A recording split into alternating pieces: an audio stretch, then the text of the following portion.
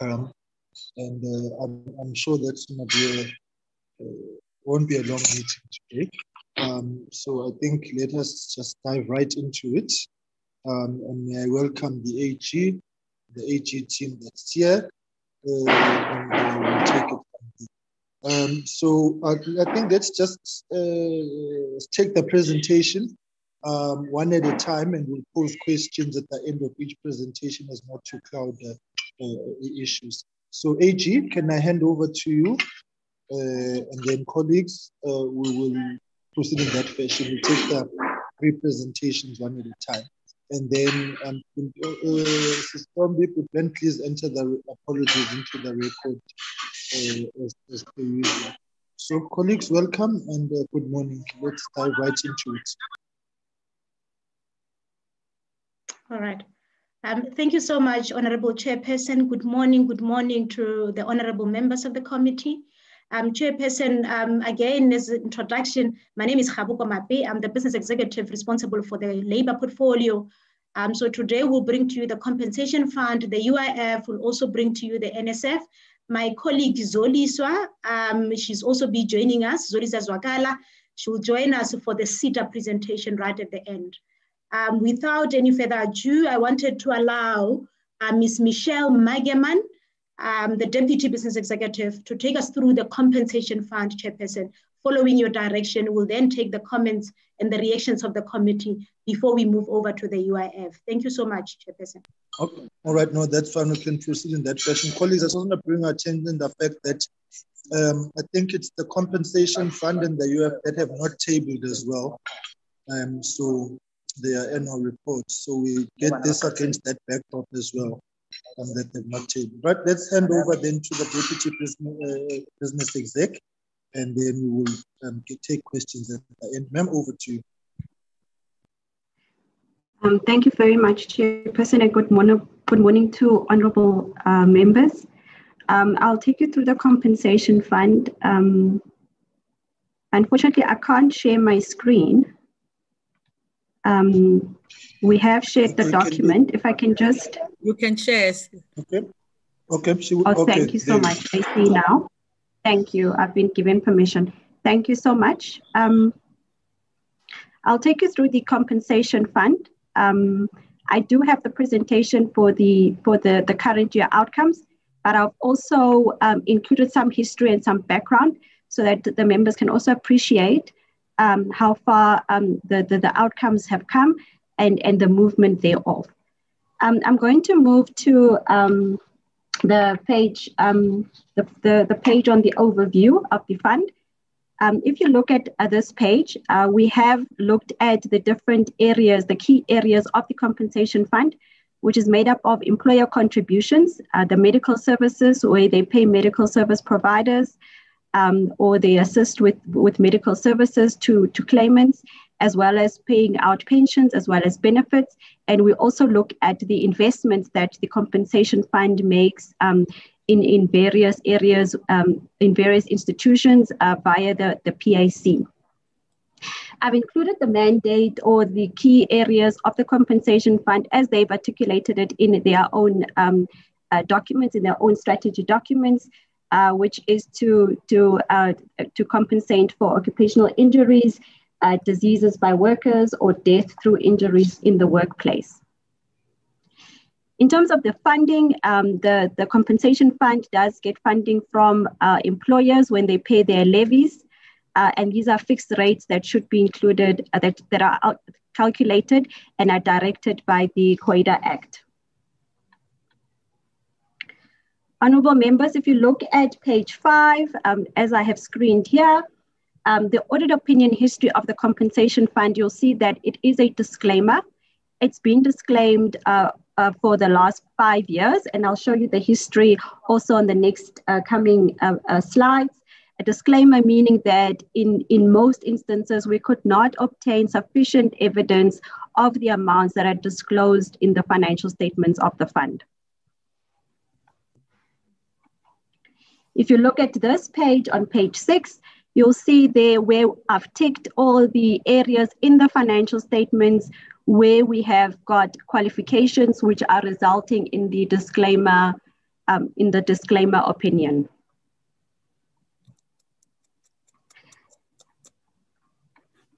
If you look at the area here, what I've included here, honorable members, is just a paragraph to show that this has been continuing for the past 10 years, with the exception of 2011 and 2012, where they had received an adverse opinion, which is also an opinion which says that various areas in the financial statements, we could not agree with the support that they've provided to us with what is recorded in the financial statements.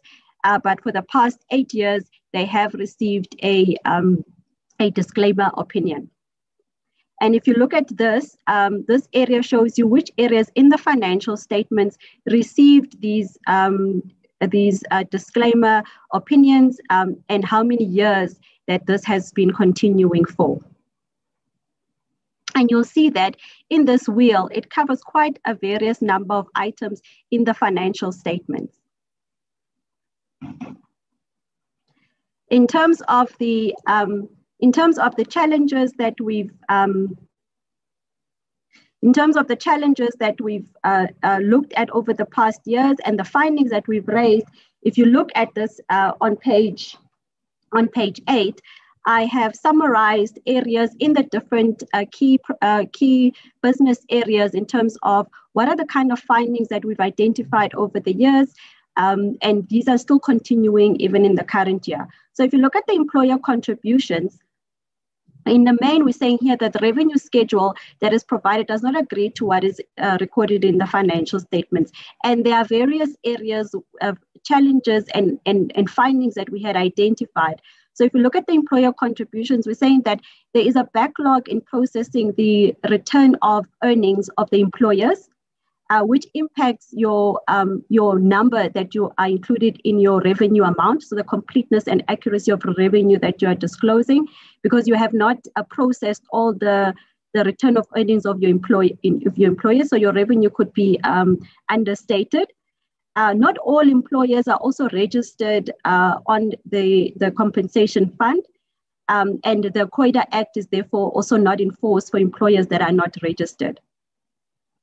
In terms of medical services, we identified some areas here where duplicate payments were made to service providers, claims were paid with incorrect statuses, where there was change of banking details within the system. There was fraudulent processing of some of the claims that were made. And in the system itself, we found various areas in terms of segregation of duties. For example, if somebody puts through a claim, there should be somebody that approves the claim. There should be somebody that releases the claim. And that the system does not necessarily had that those controls built in within the system so that there is that level of controls that should be in place. In terms of the pensions as well, we found similar findings as in the medical services, where there was no controls also within the system, and various payments were then made without the appropriate authorization. In terms of the investments that the fund makes in various entities, we did find that there is a lack of monitoring of the investments through with the entities that the fund invests in.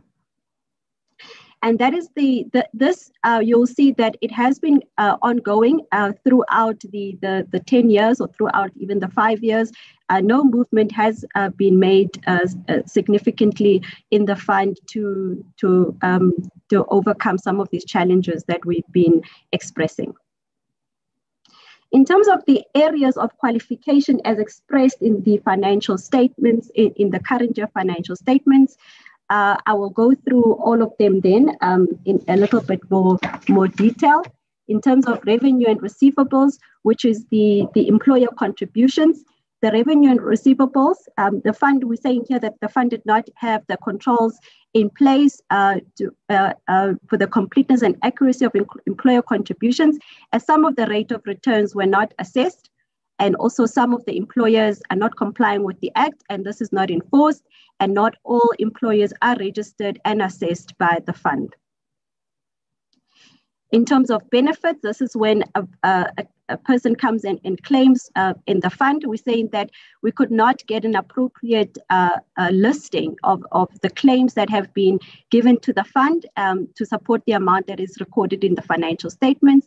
This has led to various areas in the financial statements. So it will, your benefit, your claims paid figure in the financial statements will be misstated in terms of this. It will also affect your liability because then the fund needs to say, looking at the claims that are coming through, what is our future liability going to be? So if this listing is not complete and accurate and speaks to what is recorded in the financial statements, you won't be able to disclose that liability because you won't be able to calculate it appropriately. In terms of payables from non-exchange, here, what is in here is mainly that there were debtors, so people owing the fund that have credit balances. So either they've overpaid or for some reason their account is sitting with a credit. These we could not verify to say, were these overpayments, what are these credit balances made up of? This supporting documentation could therefore not be provided. In terms of investments, the fund has quite a number of investments in associates. So where they own a share of, for instance, if you own a bit of 20% of the shares of that entity, or you have some kind of rights in terms of voting, so some kind of control. They have those investments. They also have subsidiaries where they own quite a bigger chunk. So they own about 50% of the majority of the shares, or they have a controlling interest. We found that these investments are they're not receiving information from the investees to be able to disclose in the financial statements the value of these investments. So they're not getting maybe the financial statements or the management accounts from those investees, so that they can also say that I've invested this amount in this company, therefore my investment now is grown or it's decreased, and this is the value that should be disclosed in the financial statements to show the value that we've received from investing. In terms of prior period errors, so in the fund, they've tried to correct figures in the prior year. So you'll see in the financial statements, there's quite a number of areas where they've attempted to correct prior year's amounts. However, we could not get the supporting evidence to show that if you are adjusting a prior amount for 100,000, what substantiates that adjustment. And therefore, we could not conclude that these errors that were corrected are indeed supposed to be corrected, and are those the correct amounts that should be corrected. In terms of contingencies, this is where the fund is required to disclose any liabilities that might occur from, for example, summonses or some court cases. There was inappropriate evidence to substantiate some of the amounts that are disclosed in the financial statements, and some of the records were not there, as well as where they have securities, where they've ceded where they've ceded for some of the entities, these amounts could not disclose these contingencies. In terms of irregular and fruitless and wasteful expenditure that is disclosed in the financial statements, in some instances, we could not get supporting evidence to support the amounts, the irregular expenditure and fruitless and wasteful that is disclosed. And also, we could not say that the amount disclosed is complete within the fund that is disclosed for irregular and fruitless and wasteful. In terms of the audit of predetermined objectives, if you look at the history, you'll see that we have reported quite for a number of years on the predetermined objectives. And you'll see that in the audit report, we have reported on the program 3 in terms of medical benefits, saying that there is a lack of supporting documentation on what is reported in the medical benefits. And this speaks also to the qualification paragraphs we've raised on the financial statements, that the reporting on the listings that are provided and the information that supports what is sitting in the and the annual performance report is not supported. In terms of compliance with laws and regulations, we have reported that the annual financial statements were not prepared in accordance with the PFMA. So it was not complete and accurate as is required, as of the material misstatements identified, and also then resulting in the disclaimer opinion. In terms of expenditure management, here we have reported the non-compliance with the PFMA in terms of preventing irregular expenditure, as well as the fruitless and wasteful expenditure, the non-compliance with the PFMA there, and also that the resources were not utilized economically, resulting in these fruitless and wasteful expenditures that you see disclosed. In terms of consequence management, the fund has various number of cases, and you'll see later on when I present, there are quite a number of cases that are still ongoing.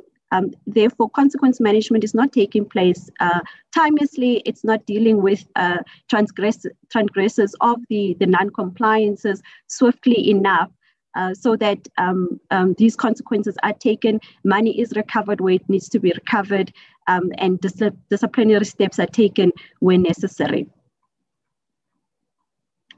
If you look at the irregular expenditure that on page 10 at the bottom, and on page 11, I'm going to go through irregular expenditure as well as fruitless and wasteful expenditure.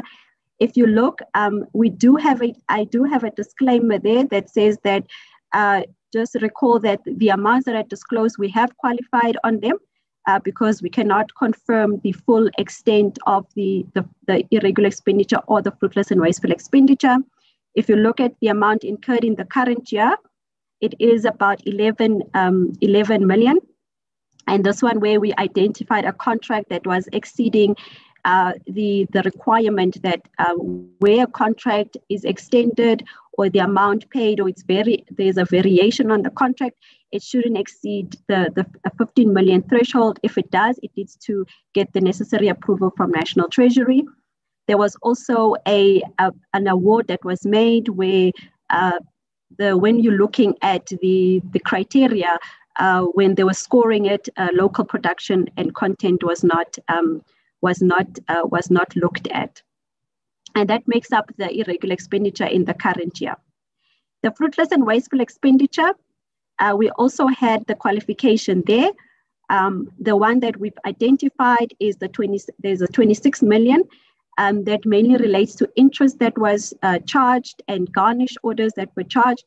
So, for example, when the service providers, a medical service provider gives an invoice, this should be assessed timelessly and the medical service provider should be paid. Otherwise, you do get charged interest.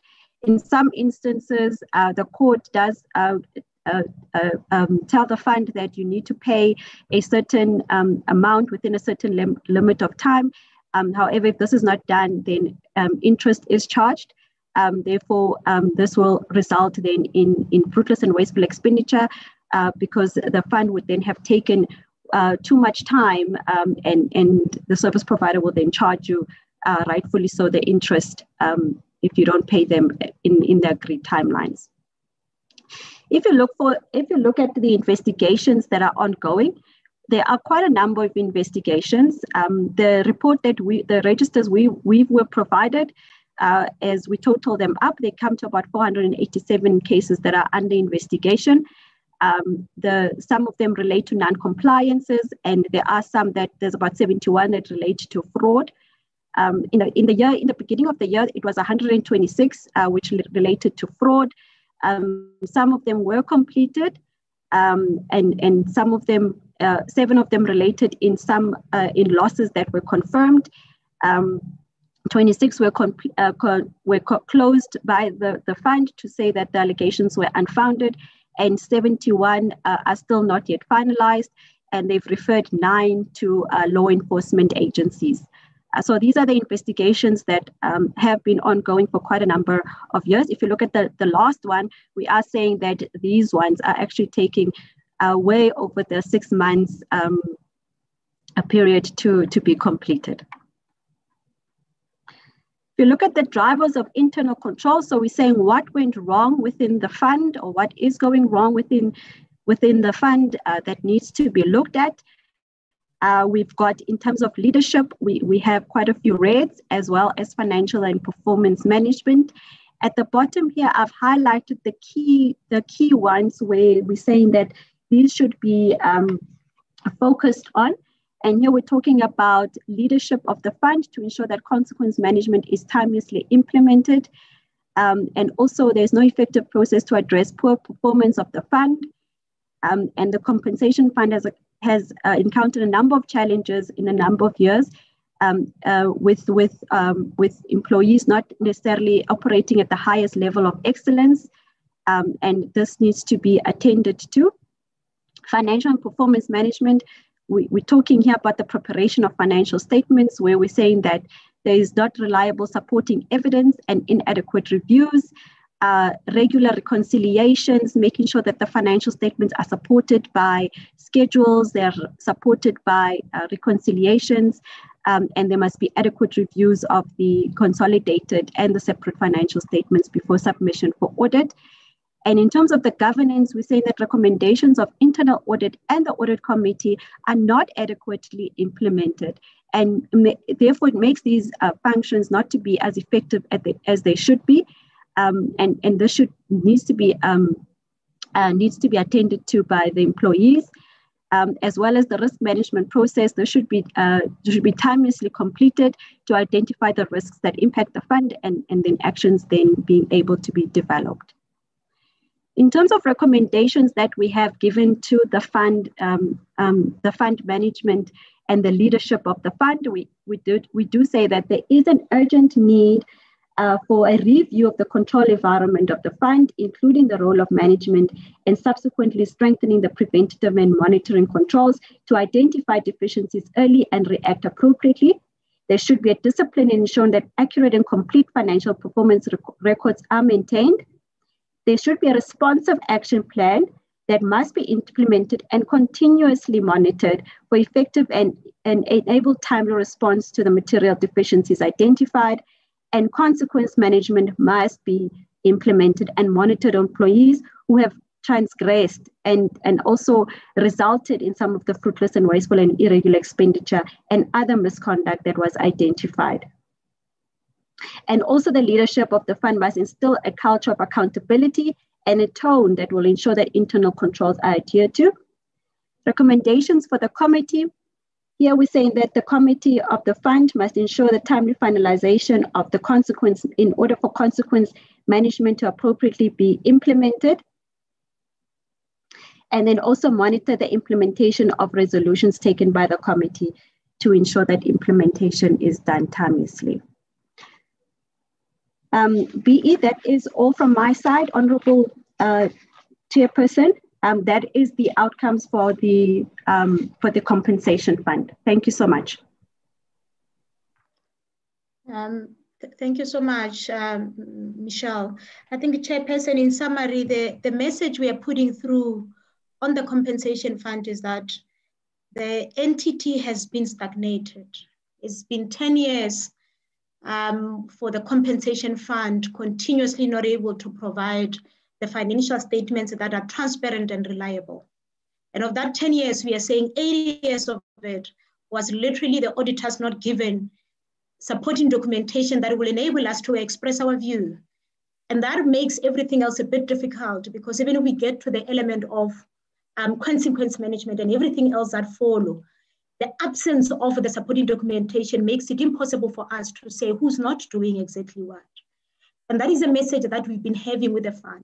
In the document, we also did some sort of a wheel for the committee so that you're able to see how many of these findings cut across right from the 2010 era up until this point in time.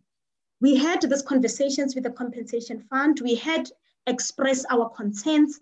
We had indicated even to the leadership at department level that the compensation fund not only requires support, but require urgent intervention. It just would not make sense that in the entity, we would have built a culture of not driving excellence, of people transgressing on the responsibilities trusted on them, without the relevant consequence playing themselves out. It's on that basis that, again, the AGSA decided that we are not able to express an opinion on the compensation fund, and hence we've given them a disclaimer. We believe that what we are asking out of the compensation fund is doable. We don't believe that is anything extraordinary. It is the basics of what PFMA is asking. And therefore, we are expecting management and the leadership of the fund to do that which is asked by the PFMA. It's in summary what we are bringing to the committee at this point in time for the committee to support us accordingly. Thanks, Chairperson. All right, thank you very much, AG. I think, colleagues, the grim picture that has been painted simply confirms our well-held fears about the compensation fund, and there's a confirmation of the extent of the rot. I think the concluding remarks by AG are indicative of the challenge. So, colleagues, let me hand over to you if there are any questions.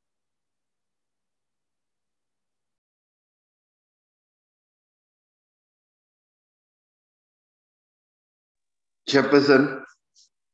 Right, Honorable Dirks. Hey, good morning, Chair. How are you? And good morning. I'm fine, thanks. How are you? Oh, great. And good morning to all honorable members, and good morning to the AG. Yeah, I want to appreciate the report of the AG.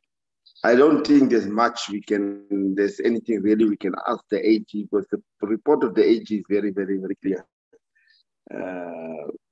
on what has happened, and we need to, as Peggy said, we need to call the right Jesus to deal with this matter. I just want to say, Chair, you know, I've listened to this report. I've been listening carefully to the AG, and I've read this report last night. Listened carefully to the AG about the picture that's been painted. It's not grim, Chair. You say it's a very, very grim picture. It's not grim, Chair.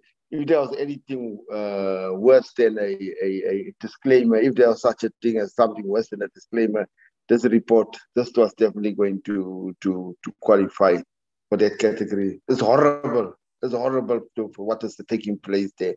And we need to call people to come and account. They need to account, because there's absolutely no systems in place. There's absolutely nothing. I even think, you know, I don't know, there's absolutely nothing. And I understand very well why the AG is actually giving the disclaimer. It's very, very fully understood and appreciated. And I think we must support the AG, and we must support the recommendations of the AG on this report. Thank you, Chairperson. All right, thank you very much, Honorable Dirks. Honorable Liz, and then Honorable Mender. Thank you very much, Mr. Chairman. Mervyn really has painted the picture quite clearly, and so if you, it is horrible. But the really concerning thing here, Mr. Chairman, is that it's been 10 years, and yet there's no sign of improvement. And one wonders how many of the accounting officers, and I assume there's been more than one over that 10-year period, because the changes that take place so frequently at high level in these departments and entities is frightening. How many of them have actually landed up in jail? None. Because there's talk of fraud, there's all sorts of things. It's not just the individuals who must be held accountable. The accounting officer should at least have faced criminal charges by now, and it hasn't. And so, Mr. Chairman, I agree with Mervyn. There's very little SCOPA is like the last resort for the AG, and we have a huge responsibility, and I know we have taken that responsibility seriously, not just in this Parliament, but even in the previous Parliament. But we actually now need to find a way of ensuring that not only are people held accountable and land up in jail if we can, but actually that the situation changes. Mr. Chairman, I'm not sure how many of you actually try and access the Compensation Commissioner's website. I do because I have employees and I follow the law and I pay what needs to be paid. But for some 3 years, I could not access it. We tried going to the local labor office to pay manually. It's just a complete shambles and is outrageous. This is not your corner cafe. This is a major entity of government in this country that millions of South Africans depend upon. And yet it is like this. So, Mr. Chairman, in the end, what I'm saying after a lot of talking, I'm afraid, today, is that we now hold a huge responsibility, given that the other persons and portfolio committees don't seem to be able to pull this thing right. We need to now pull a rabbit out of a hat here somehow and get this right. Thank you, Mr. Chairman. All right, thank you, Honorable Liz. Honorable Mente, Honorable Somyo, and Honorable Tolashe.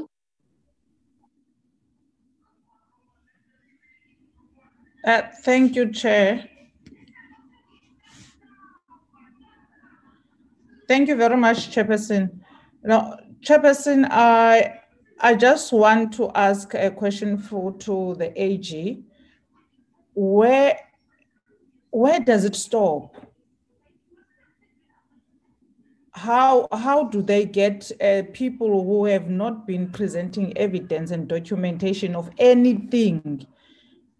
This particular report shows 5 years. It goes further than that. But when does it stop? At what point do they say, no, we will not audit you until you produce this and that and that and that, and take actions? So taking actions also include what Honorable Liz just mentioned earlier, that what is it that they have reported to the portfolio committee in respect with this matter, not just the outcomes, but the absence of documentation, like it's non-existent. There's absolutely nothing to prove that there is any document which backs the expenditure of the compensation fund. For all we know, money is spent, but if how spent, no one knows, no one is held liable. But my confusion is, at what point does the AG say no until this one gets involved, that one gets involved, police arrest you, this one does this? I want to just understand. And as well as in the standing committee of the Auditor General, were these kind of instances reported to the Standing Committee of Auditor General? If so, what has been the response? Because I'm also a member of the Auditor General Standing Committee, but these kinds of instances, I do not remember us receiving a list of these are the people who are just blatantly refusing to work with us. And this is a point where we understand as AG, you can't just go in, year out, but the same people are not proving to be doing anything in terms of the law. They are not abiding by any constitution, by any audit regulation, by any financial regulations of the country. They are just doing their own thing. But we keep on producing a disclaimer. There should be a point where this stops. It can't be. And what then do you do when you are faced with this kind of a situation? Because from the Scopa side, we're dealing with rands and cents. Yes, we will get involved, like Honorable Liz is saying, but it's not enough because it's deeper than the rands and cents. It goes to service delivery itself. It goes to everything else that they are responsible for. So do they even reach their KPIs? Do they achieve anything? What's happening when these people are not doing absolutely anything but just spending money? Thank you, Chair. All right, thank you, Honorable Mentor. Honorable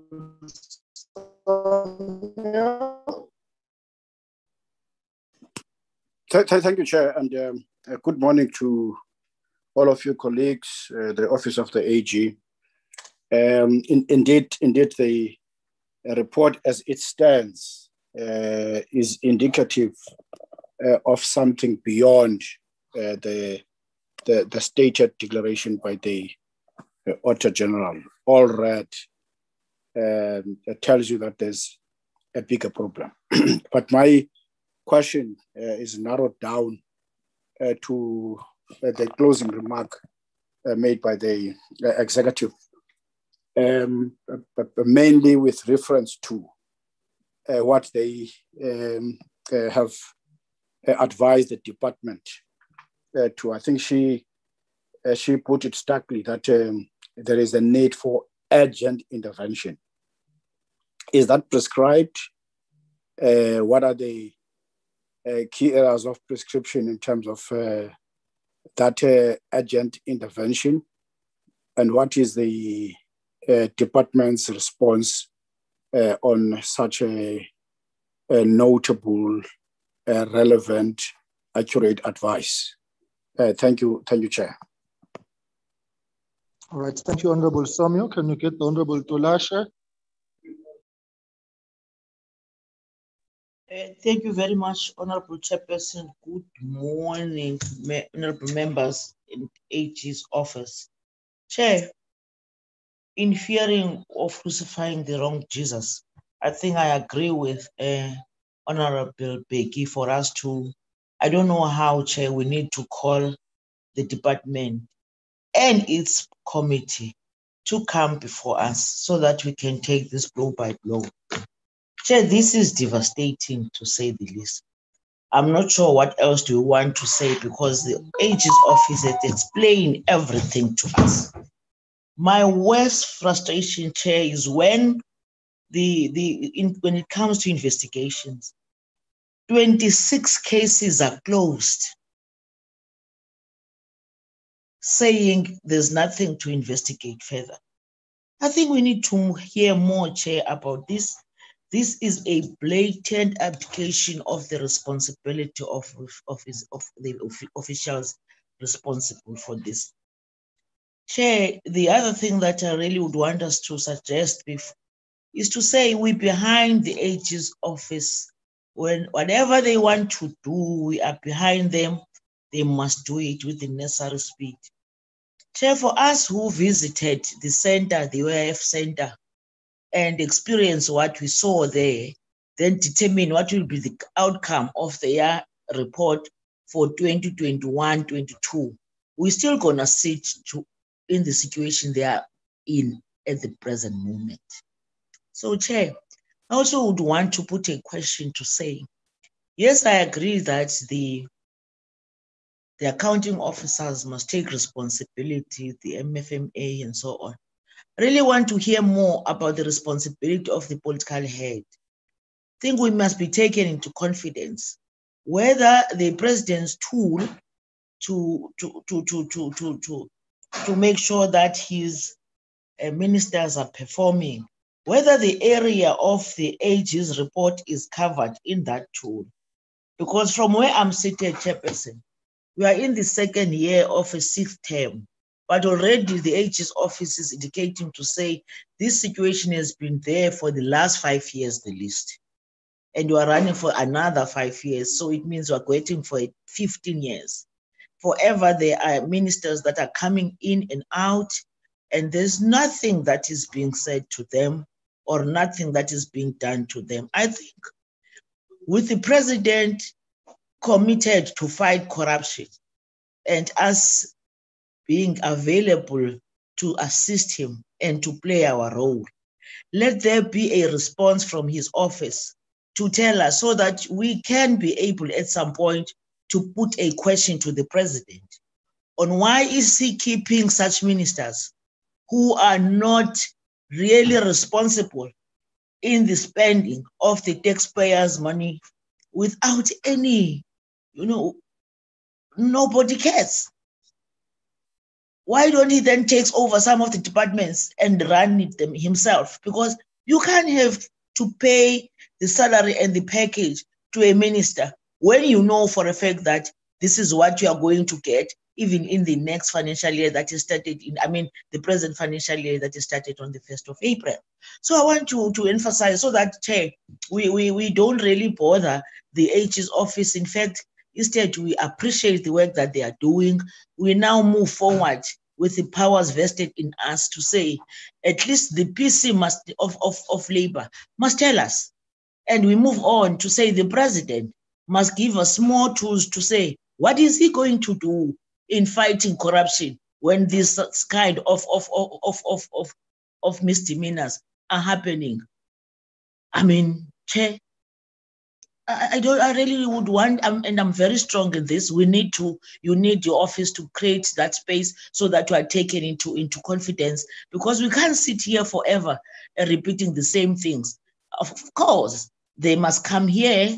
That those officials must come here. Our two wives must come here. At least the first one is here. We get now the information. Let the SIU and tell us what are they going to do about this chair. This is possible, having been in Nelson Mandela metropolitan. It's possible because we saw a municipality that comes from this kind of a history that in fact is hard at work in trying to address all those problems. So if it is possible in a municipality, it is possible to a huge department. Unfortunately, this department, wrong people are being appointed for obvious reasons. Therefore, we must be seen doing something. So let them come here. Let all the state institutions that deals with corruption, let them come here. In case we get into what we experienced in the public works department yesterday, that was devastating. We can't get into that again. So let's really make sure that we use all the tools that we have that is going to make sure that this department really make them to understand who we are and why are we here. We are here for taxpayers. We represent taxpayers. We can't smile and fold our arms when this mess is taking place. I appreciate the report, Chair, but I really want us to move forward in a very radical way, Comrade Mevin, and make sure that we do something out of the information in addressing these challenges. Thanks, Chair. Thank you, Honorable Tolashe. And the last one will be Honorable Swartz. Good morning, Chair, and morning to everyone. Chair, mine are just two small ones. That if they could tell us how long the commissioner, the CFO, and the chief executive, audit executive have been with the fund, and also according to the extended mandate of the AG, what action is the AG going to take against the fund? Thank you, Chair. Okay, I think that was the last hand. I think the AG gets the sense of the frustration of the members in that we are saddled here with non-accountability over a period of 10 years. And the disclaimers which have been reported quite categorically, an indictment also on Parliament. And the situation which should not have happened persists. So I think that the suggestions of members in their entirety, we must carry them forward, colleagues, as you have said, and prioritize this, because quite clearly there has been a shortcoming.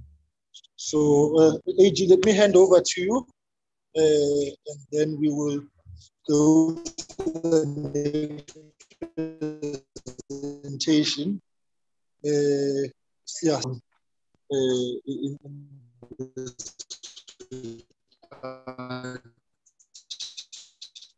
Across the value chain. Okay. Thank you, Chairperson. Let me really appreciate the comments from the honorable members. I think the comments made by Honorable Lees, the comments made by Honorable Tolashe, and I think I'm just going to try and answer the questions from Honorable Mentor, Honorable Somio, and Honorable Swart. Let me start with the one from Honorable Mentor in terms of where does it stop, actually? At what point will we as the AGSA also indicate that we shouldn't be continuing? If you look at the audit report for the compensation fund, and if they are yet to table it, you would see that we put a paragraph there as a HSA. We said, if it wasn't for the legislation of South Africa that drives the compulsory audit by the HSA, we would have withdrawn from the audit of the compensation fund. And there lies the trick for us, that from the legislation perspective, we are not allowed as the HSA to walk away from any client, whatever the case may be. If you look at the international auditing standard, under normal circumstances, they will give an auditor an exit opportunity to say, should it be that you're not getting the reaction that you ought to be getting from the entity, you are allowed to excuse yourself. But from the Auditor General, because of the legislation and the legislated mandate, we can't walk away. However, what we did is we do engage all relevant stakeholders. I think Portfolio Committee, we had conversation with them for as long as we've been doing the audits. So we did highlight some of the frustrations that we are having. And we've also been engaging the minister. I know we also had a session with the minister again yesterday, just concentrating on the compensation fund. And the key issue that we are having there is that with the non-submission of financial of supporting documentation, it makes it very difficult for us even to get to the element of who's supposed to be held liable. But what we did with the amended act, the PAA, we had rolled them up. You would be clear, honorable members, that we were using the phase-in approach as the HSA. So we've taken compensation fund on board because it was in our interest that we try and use that part of the legislation to activate some of the consequence management to the extent that we can. And in doing so, as it stands right now, there are matters that we are still discussing with management that we issue through, that we are planning to push them through that loop. The biggest challenge that we must acknowledge, however, from our side is that, like I said, if it is a disclaimer, the absence of document, it makes it difficult even when you're pushing them through the material irregularity processes. But we had started with that process, and we are hoping that the amendment will give us a bit of a mileage as opposed to before. So once we had some of the responses from some of the findings that we believe they are likely to be material irregularities, we are intending as a HSA to push the compensation fund, at least through the amended Public Audit Act, to see how much we can assist at least to the fund to act in certain cases that they need to act. In terms of reporting the matters to the Standing Committee on the Auditor General, I think I do take that comment that perhaps there is room for us to solicit support from that angle. I note your comment and your indication, Honorable Member, in that regard. From Honorable Somio, you indicated you are asking if this urgent intervention is prescribed, and it is not, Honorable Somio, simply because of who the AG is and our mandate and responsibilities. So we don't prescribe to the minister or DG or commissioner what needs to happen. What we do tell them, though, is that something has to happen, and it has to happen as in yesterday. And that's a message we put through even to the minister.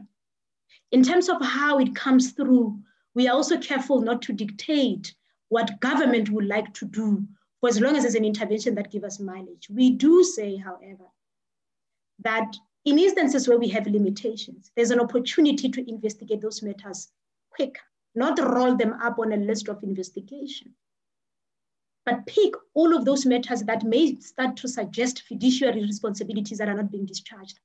And let's probe on them and see if there isn't an incentive for the chaotic environment that we could be operating under. So indirectly answering your question, Honorable Muksomio, we do not prescribe as the HSA. In terms of what is their response, we did get a commitment, I think at leadership level, at least this time around that they would act, they will come back to us and indicate exactly in what form and shape. So we are hoping that in the next communications that we'll be taking with the leadership, at least of the department, as the HSA will be very clear on exactly how is the department intervening going forward to try and turn this thing around. And as they do so, we would also be working on our amended mandate, as I indicated. And I think that question was also asked by Honorable Swart. I think that's what I was indicating. In terms of how long was the commissioner there in particular, and a couple of other seniors, including the chief audit executive, I'm going to allow Michelle to answer it in particular. But we do know that the CFO that was there would have left. And I think the commissioner should be almost 5 years in that space right now. If I could allow Michelle just to give us the exact period of how long was the commissioner and the chief audit executive were in the space. Other than that, I'll thank the members for the comments, valuable comments and suggestions. Thank you so much, Chairperson. Michelle? Thank you, PE. The commissioner, rightfully say he's been there for now 6 years.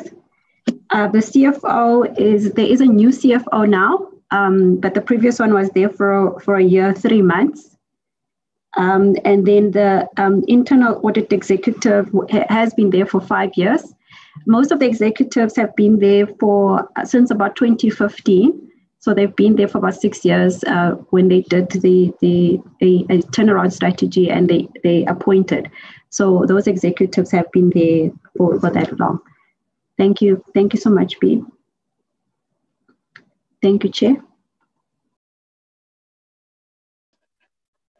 Chairperson. Right, thank you, AG. Let us, colleagues, conclude on the compensation fund by saying we will look at the program and prioritize a hearing on this so that we can deal with the issues in haste. And of course, we'll consult with the portfolio committee. And I think Mam Dolash raises an important question that the presidency must give us a view on this particular one, that in terms of the ministerial KPIs and so on.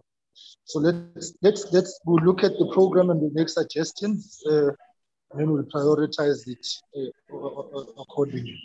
May I then ask Mam Zibula? Yes, thank you very much, Chairperson. Chairperson, it's been more than 8 years, no progress. We must request SIU to investigate. That is our only tool. Now, Chair, can you write a letter to SIU requesting them to investigate as soon as possible? Thank you. Thank you, Chair. Thank you, Mam Zibula. All right, we will put that as part of the roadmap moving forward in terms of how we process it. The SIU, of course, will form part of the intervention. So I think we will take it forward. All right, colleagues, thanks. Can we get the next presentation from the AG? I think it's the UIF. AG, over to you. Thank you so much, Chairperson. Ms. Nana Sekwati will take us through the UIF. Nana, if you can start flighting the presentation. Thank you so much.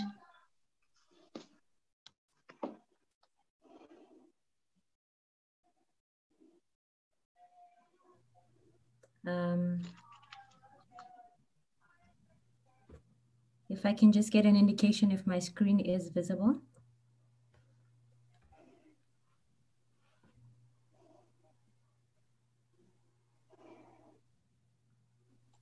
Not yet.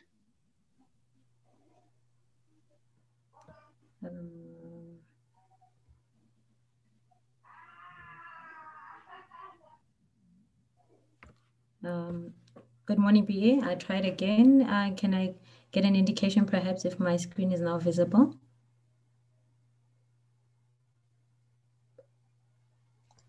Still not. Just share to all participants. Okay, we're getting there. That's it. All right, thank you so much. Good morning, Honorable Chairperson, and to the Honorable Committee members as well. My name is Nana Sekwati, and I'm the Senior Manager from the AGSA responsible for the audit of the UIF. Chair, I will be taking you through the audit outcomes of the Unemployment Insurance Fund for the 2019-20 regulatory audit.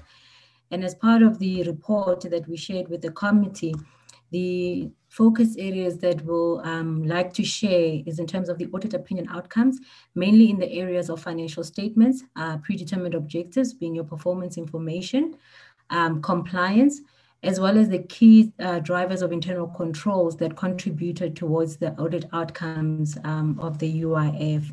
And also we'll just have a key highlight in terms of the COVID-19 audits, as well as the key recommendations that we have shared both with the minister and the leadership in the department, as well as to that we share with the committee.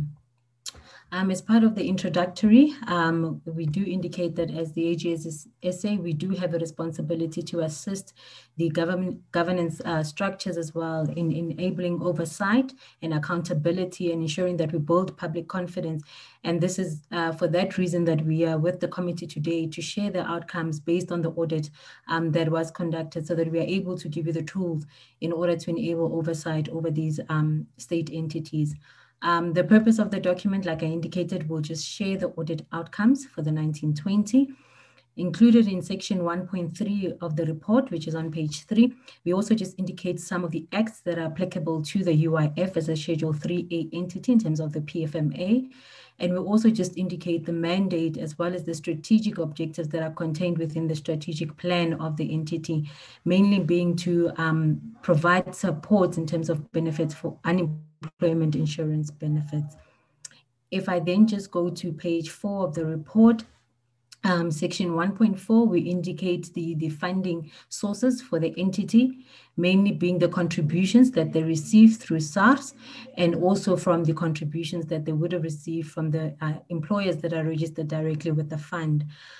In total, for the 1920 financial year, the fund was able to collect almost an estimated 15 billion worth of contributions as compared to the 14 billion of the prior year. And those contributions are the ones will then assist the fund in paying out the claims that they receive on a daily basis. So in section 2 at the bottom of page 4, we just indicate the audit outcomes over the past 5 financial years. You will note that there has been a stagnation in the audit outcomes between 2018-19 and 19-20 as the fund continued to obtain a qualified audit opinion.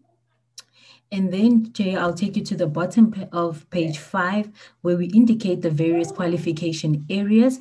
And you will note, and I will just highlight or focus rather on the outcomes on 18-19 financial year and the 19-20 financial year, which are the last 2 columns on your right, where you will see, although the fund has, the audit outcome has remained the same, the number of qualification areas have increased. And I will just touch more in detail as I go further in the presentation. Predetermined objectives, again, we looked at program 2, which is business operations. You will see that between the financial year of 18-19 and 19-20, there's also been a regression in this area as the fund was qualified on this program.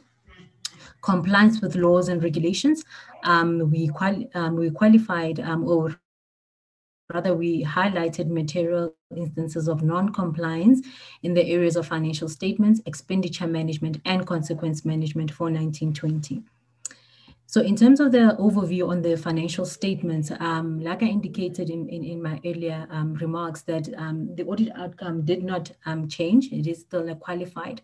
However, we still indicate as a key concern from the auditors that there has been no adequate policies and processes implemented within the fund to obtain information from these investees, which is the joint associates, where primarily the fund will then invest money as well and have a shareholding of less than 20%, and the joint ventures, which primarily would range between the ranges of 20% going to 50%. So what we have experienced, and this limitation is similar to that which we had raised in the prior year as well, is that there are not adequate processes within the fund to be able to get the financial information that they need in order to ensure that when they do report on the performance of the fund, that that information that is provided to the users of the financial statements of the UIF can therefore be comfortable that the balances and the disclosure of those totals is accurate, complete, and can be reliable. One of the key recommendations that we made to the fund was ensuring that they strengthen the controls around financial management. Financial management has been an area that has been discussed and marked as a significant area of concern, as there was a regression in that area in terms of the effectiveness of the financial management activities that are needed to be conducted at the fund. In relation to the qualification areas, Chair, I will take you through all the qualification areas. The first qualification areas, like I indicated, is in relation to the investments, where the fund does invest their money in these various companies. And the first qualification area refers to the fact that in the current year, for the 1920 financial statements, the fund did indicate that it was not practical for the fund to obtain financial information that will ensure that they report in their financial statements. So meaning that they had indicated to us, and in the financial statements that were submitted for audit, that it was not possible for them to account for these investments and be able to disclose how much these investments are worth as at the end of the financial year. And in that regard, we disagreed with the fund as the auditors, as we believe that the fund should be able to account for how the investments are performing, because that money is paid and is invested in these companies by the fund, and therefore the monitoring thereof is very critical, so that come the end of the financial year, we are able then as a fund to assess whether there is a loss or a gain on those investments that we are making in these entities, and hence that qualification paragraph that we have. The second element speaks to the limitation around the financial information that they need in order to calculate the worth of these investments.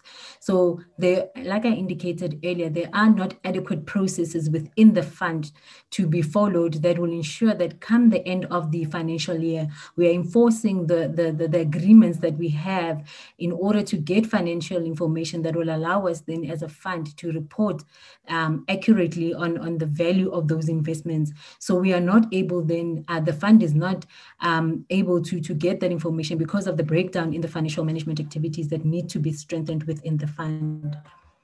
Furthermore, there are also the last two, if I go to the top page of page 7, these elements also speak to the investments. Again, I spoke to how the information is supposed to assist the fund in therefore accounting for either the losses or the gains thereof. And it speaks again to the close monitoring that we are recommending needs to be strengthened within the fund, and continuous monitoring for that matter, to ensure that they're able to account for the investments at any point in time, and not necessarily even at year end when they need to then prepare the financial statements of the fund. The next area of qualification is on benefit payments and provisions. In this area, Chair, what we noted is that the fund in their financial statements, they did not disclose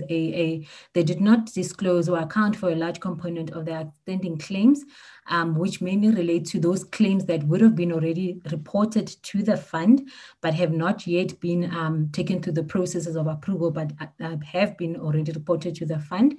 And those claims that are not yet known but are estimated to be submitted or received by the claim. So these were supposed to now be accounted for as the pure liabilities of the entity.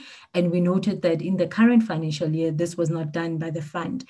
And Chair, maybe at this point, it would be also too important to highlight it, and it's contained in the report, that the two first qualification paragraphs around the investments and the benefit payments and provisions were matters that were escalated to National Treasury based on our disagreements. And like you said, I think that we only managed to sign off on the 2019-20 audit report on April the 13th because of the delays and the escalations that the fund had taken to reported to the National Treasury. With regards to contingencies, on contingencies, we also then noted it also relates to the claims.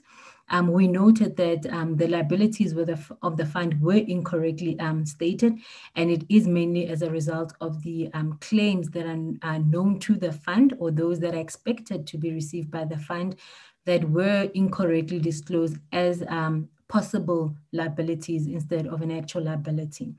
So it is then the note that we also had a qualification in that area. And furthermore, that where they would indicate on some of the funds that they've set aside to pay for future claims, those were also incorrectly disclosed in the financial statements as being possible future liabilities. In terms of subsequent events, you will note that the fund did implement the COVID-19 TASE benefit during the financial year. However, in the financial statements that were submitted for audit, we found that the fund had incorrectly disclosed the decision to pay the COVID-19 TASE benefit as being a decision that was taken after year end. However, this decision was taken before the 31st of March 2020, as issued by the Gazette through the Department of Employment and Labour on the 25th of March 2020. In terms of commitments, we also further noted that the commitments that were disclosed, or the total of commitments that were disclosed in the financial statements of the fund was misstated. And this is as a result of the incorrect balances being disclosed at year end, meaning that the contract values and the expenditures thereof did not reconcile to the balance that they should have disclosed in terms of what they still need to pay in terms of the contracts that they would have committed on. And this is as a result of, which speaks to what I spoke to earlier, the lack of financial, adequate financial management within the entity, because this is a schedule that is maintained and tracks, or rather track the payments against the contracts that the fund would have committed to, so that we're able to then assess how much we still need to be paying in future in terms of these contracts that we have signed. And furthermore, there were other contracts that had been signed by the fund with other parties. However, these were not disclosed as part of the commitments that the fund still has as at the end of the financial year.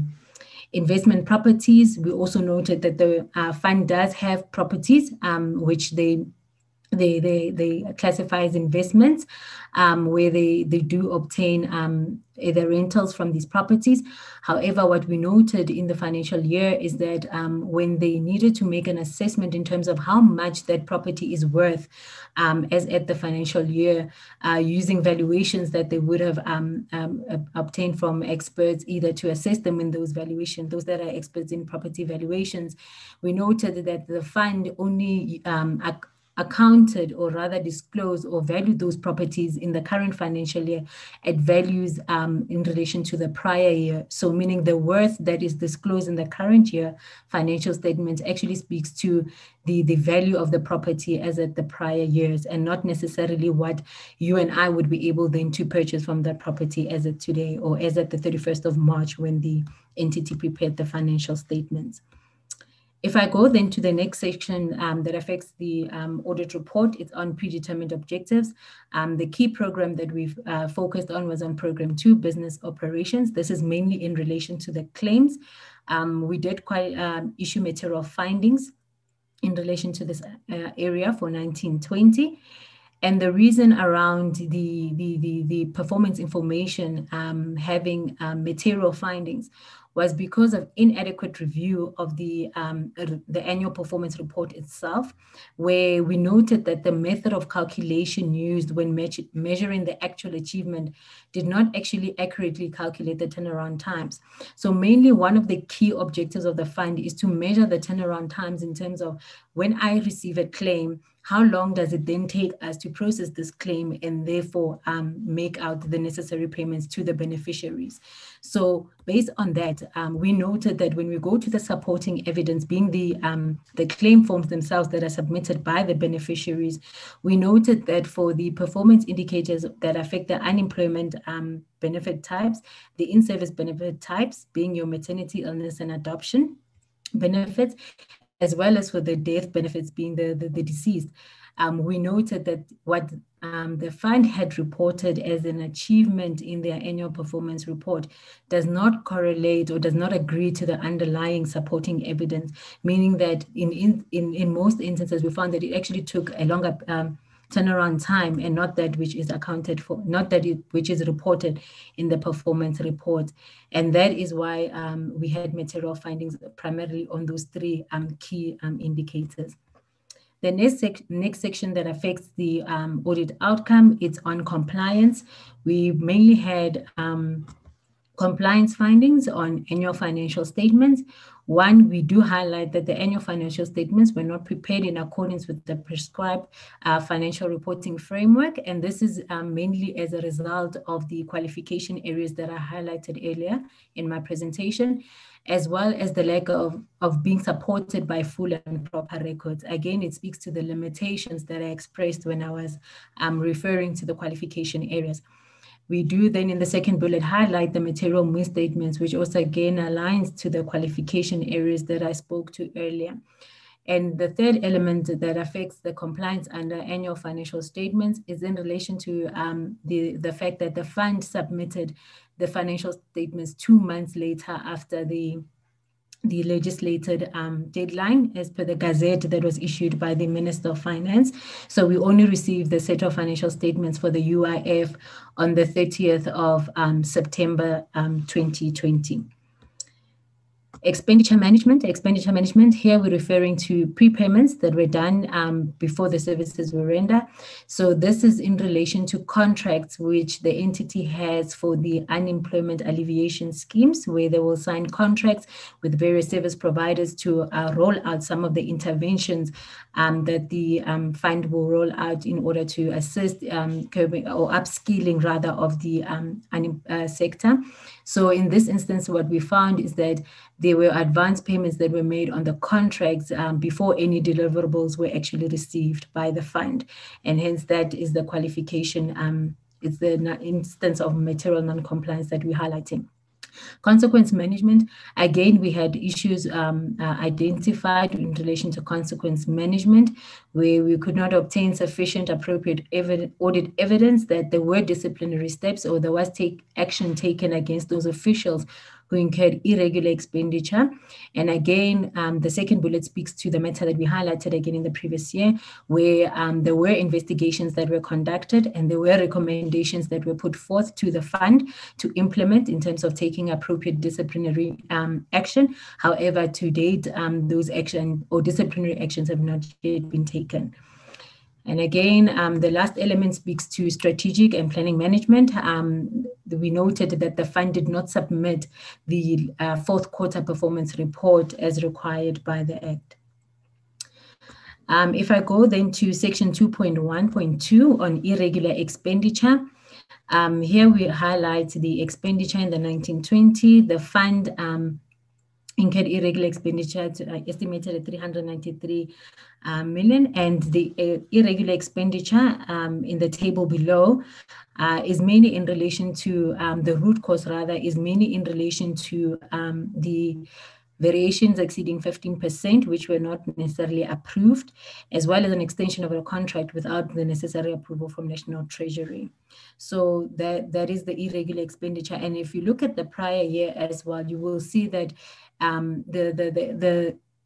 the non-compliance in relation to the variations of 15% and not being approved is a recurring root cause for the fund. And if I go to the investigations as well, on the top page of page 11, you will see that we still have investigations that are going on, and some of the non-compliance in that regard as well is based on the fact that the 15% variance on the contracts is not approved.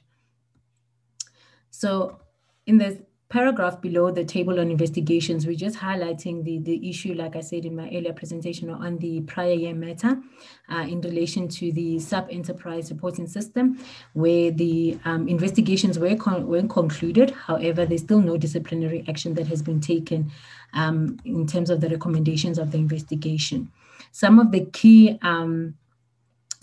measures or the improvements that we really recommend that need to be implemented within the fund to ensure that the environment is conducive for effective consequence management is, one, the measures to manage consequences, the sanctions and recommendations that are not implemented for completed investigations, and the failure to properly deal with allegations reported in the prior year. So these are the key elements that are lacking within the department, within the fund rather, to ensure that consequence management is effectively implemented. Fruitless and wasteful expenditure in the current year, the fund did not have any fruitless and wasteful expenditure disclosed. It's only that relating to the prior year, which was on the lease payments paid for or a parking lease for where the fund's head office are allocated at. Drivers of internal controls, Chair, if I move on to page 13, the top of page 13, the drivers of internal control. So there we're just flagging the key internal control deficiencies. If I look at leadership, so we have three elements. It's leadership, financial performance management, as well as the governance area. On leadership, we are indicating that although management did develop the action plan to address internal control deficiencies, we have, however, noted that the implementation thereof was not effective, being that it is also evident with the repeat qualification areas that we have highlighted. And also the root causes were not adequately addressed, as if the root causes of these findings are not addressed, they may then result in other material misstatements. In the case of the UIF, we have seen the regression based on the number of qualification areas that we have reported on in the current financial year. Also, again, under leadership, we're also highlighting the lack of direction and oversight over the ICT governance at the department, which also has a direct impact on the UIF, where it is not adequately and effectively maintained, as the ICT committees were not functional. There was also a lack of management reporting structure around the evaluation of expenditure pertaining to the software licenses as well as the SAP licenses.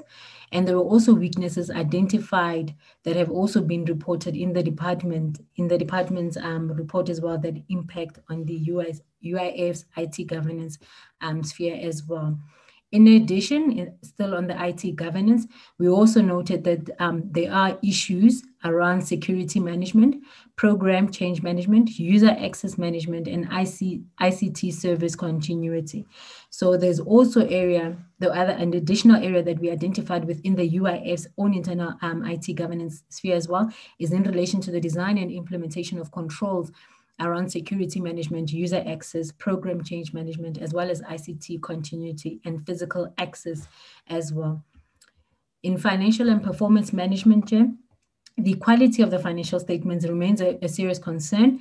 As I highlighted, the financial management activities or controls within the entity have regressed, and we raised that as a concern based on the numerous areas that either needed to be adjusted or corrected on the set of financial statements that were initially submitted for audit, and as well as speaking to the qualification areas as well, which the corrections remain, for which the misstatements rather remain uncorrected.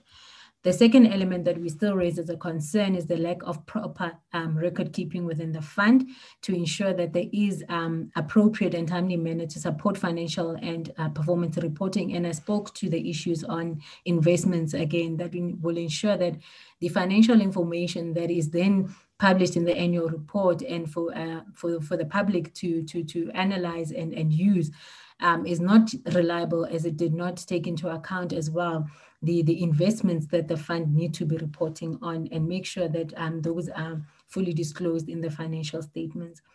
Management did also not ensure that there's adequate controls relating to the monthly and daily processing and reconciling of transactions. And this primarily also mirrors the issues that are highlighted in the qualification areas as well. And these controls are the ones that will also enable the regular and accurate and complete reporting of the financial performance of the fund, which in this point of time, we are really concerned about the effectiveness thereof. Management did also not review and monitor compliance with applicable laws and regulations. This speaks to the compliance findings that I spoke to earlier around financial statements, around the performance report, around consequence management, and also around expenditure management. There were also delays experienced with regards to submission of requested information. And this was also as a result of inadequate controls around record keeping that remains a concern as well, and resulted in some of the limitations that we have expressed and communicated in the qualification areas. Management and those charged with the responsibility to perform oversight and governance functions should work towards improving the key controls and addressing the root causes and ensuring that there is an improvement in key risk areas, and therefore providing for adequate assurance on the quality of the financial statements and the actual achievement of targets reported in the annual performance report or the quarterly performance reports as well. We also further saying that the accounting authority to then ensure that the proper reviews and monitoring are done on internal controls relating to financial reporting to ensure that possible issues are identified and corrected timelessly. And this again speaks to the effective implementation of the action plan itself, the audit action plan. If I go to section 2.5, which is on page 15 of your report, Chair, here we speak to the COVID-19 tears. So here it's just to highlight to the committee as well that a part of the audit, actually the TERS audit will be covered in the upcoming 2021 regulatory audit, where the COVID TERS, where we issued the special report 1 and we also issued the special report 2. All those findings will be followed up on in this cycle, as the cycle that it just ended on the 31st of March 2021 is the financial year that we'll be auditing in order to express an opinion on the expenditure in relation to the TERS. As you can recall, perhaps from the presentation that we did to the committee in terms of special report 1, we're merely just highlighting some of the key risk areas and some of the key observations based on the analytical audits that we would have performed, as well as some of the IT governance findings that we had communicated. So the 2021 audit would be the one where we're actually expressing an opinion on the expenditure itself. The key recommendations to the fund that we had made, one of the key concerns and the key recommendations remains that in relation to the investments, being that there should be continuous monitoring and evaluation of those investments, and it is critical and vital that there is a systematic measure and assessment of those investments that will then enable the accurate financial reporting of the performance of the fund itself. This will also ensure that the progress of implementation and the outputs are systematically assessed and evaluated continuously throughout the year, and not necessarily at the end when we need to then report on the financial performance or position of the entity. Further, it will also ensure that the internal control environment is enhanced, and we therefore reduce the risk of the loss of the asset loss within the fund, and help ensure that reported information is further complete and accurate, and that the financial statements are reliable. The next recommendation that we make is that the fund needs to then go back and revisit the internal control processes on the review of financial statements, because that remains a critical concern as well. The risk assessment process and action plans should continuously be monitored and assessed for effectiveness and ensure timely responses to material issues. The last element is in relation to the consequence management. Ensure that there is implementation and monitoring of consequence management by ensuring that those that are found guilty of transgressing or incurring in respect of incurring irregular expenditure or fruitless and wasteful expenditure, that those are brought to book, and that the disciplinary hearings are held as recommended, and the due processes are then followed in terms of the regulations. The key recommendation to the committee is to monitor the implementation of the resolution taken by the committee to ensure effective implementation and feedback. And like I said, I think some of the key things that we highlighted, especially around consequence management, was something that we had brought to the attention of the committee in the prior financial year. I thank you so much, Chair. I'll hand over to you, BE. That's the end of my presentation. Thank you.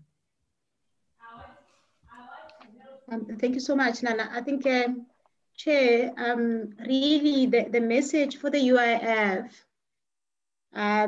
one is that we're saying we see a lot of potential in the UIF. I think over the years, you would note that their biggest problem is just on the financial management, the discipline to adhere to the day-to-day controls that in some instances they put in place. So the biggest part of their control environment, they put policies, they put procedures with an exception of the matter relating to the investment.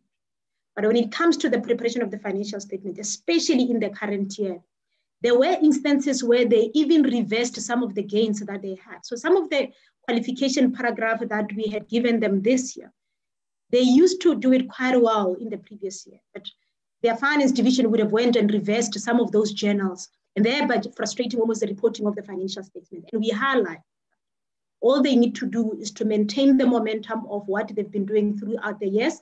However, work on the issue around the monies that they're investing, especially in the unlisted companies, because the monitoring thereof ought to happen early, such that it's not an issue of when the AG asks about the reporting at the end of the financial year, but it's about monitoring the performance of these investments such that you know if your money is well positioned way before the year end, because then the reporting just becomes the last leg of closing. But what we found is that they're driving so much of the financial statements in the last minute, especially around the investment, that it will become almost impossible for them to close it. And that's a conversation we are having with the fund. On the highlight about the special report on the COVID, we highlighted in the document that we've issued, as you may be aware, we've issued SR1 around the 2nd or so of October.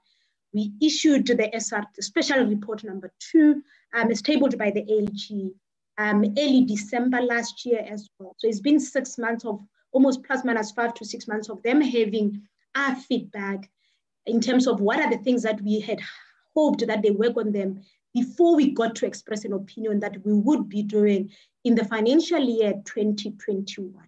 So we are hoping that they will have gone quite a great, they would have gone in a long way trying to address the red flags that we put on their table right from August, September, up until December. So that follow-up and the expression of the opinion will fall within the current financial year. So that's just in summary for us for UIF. In terms of their committees, being your audit committee and the internal audit, we found that they add value.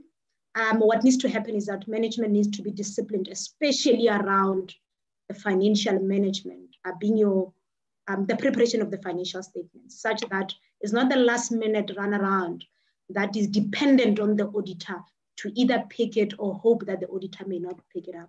Thank you so much, Chair.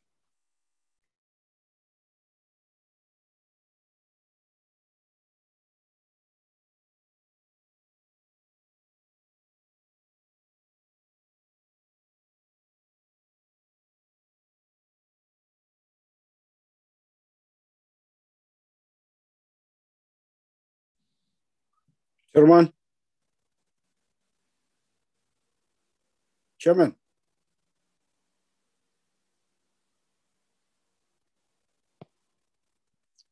Chairman. I don't know what's going on. Yeah, sorry, colleagues, my muting is unmuting. All right. All right, I was checking for hands. Thank you very much, AG, for the very comprehensive briefing on the UIF. Right, Honorable Liz, you first off the bat. Thank you, Mr. Chairman, and again, thank you to the AG. Yeah, we do appreciate that the AG will focus obviously on the financial aspects, and I don't know that there is a great deal to celebrate here as compared with the Compensation Commissioner, but perhaps a little bit better. But just it's bad. It's very bad. But there are other aspects, and my colleagues will recall the chaos of the offices in Pretoria, you know, with backlogs of emails over 400,000, telephone calls in the thousands, but only a few able to be dealt with on a daily basis. A majority, I think it was about 2/3 of the telephone calls went unanswered. And so on. So it's financial chaos, as the AG points out, but I think it's bigger. And so it's a very similar picture to the Compensation Commission, and it's under the same portfolio committee, the same minister. And so a lot of what we said about the Compensation Commission has to apply here. There's been no consequence management for the accounting officer that I'm aware of, and there doesn't seem to be the kind of urgency from the relevant and frequent changed ministers, and also from the portfolio committee. So what I'm suggesting, Mr. Chairman, is that we whilst both these entities are massive challenges in their own right. Perhaps we can look at them in a similar sort of way when we deal with them. And I'm sure many of the questions that were asked by my colleagues in terms of compensation fund would apply here as well. Thank you, Mr. Chairman. All right, Honorable Somio. Well, thank you very much, Chair, colleagues. Thanks to the Office of the AG. Indeed, I agree with Honorable Leas that what the story we hear is similar to what we've heard from the compensation fund, though on some areas of improvement here and there.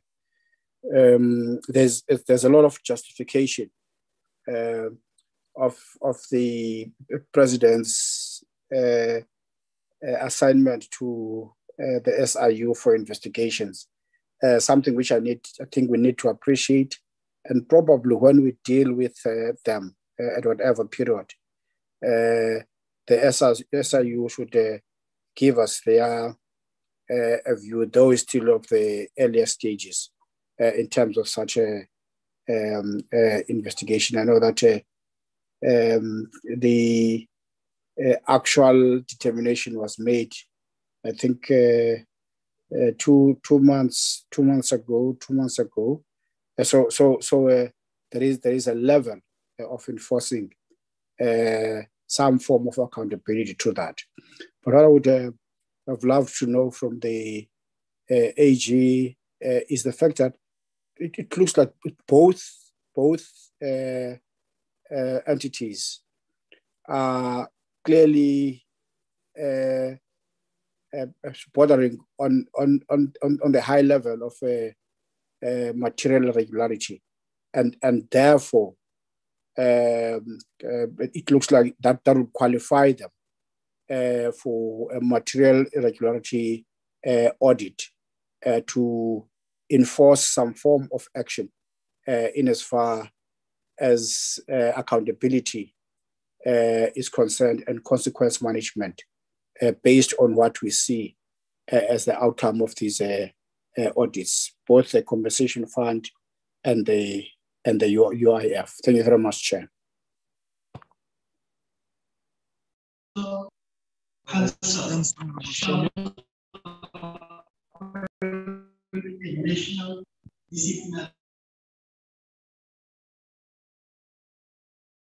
All right, colleagues, are there any further hands?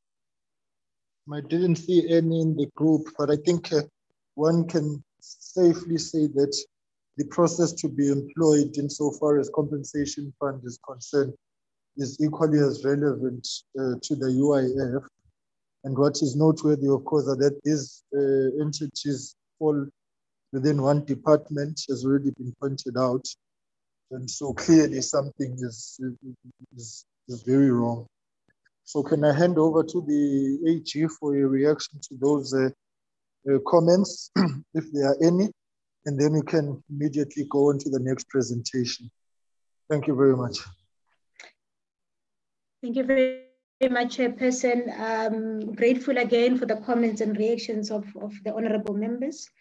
I think Honorable Somio made a comment around UIF is also bordering the material irregularity audit. We had initially not listed them as part of the entities. We're only including them for the first time for the 2021 financial year. So you are right, your assessment, Honorable Somio, is correct. So UIF would also be assessed for the possibility of the material irregularity, because we'll be facing in the amended Public Audit Act for them for the first time in this financial year 2021. I think that's just the comfort I needed to give, just to agree with the comment from Honorable Somio, but nothing extra, Chairperson, from our side, without repeating some of the comments made already.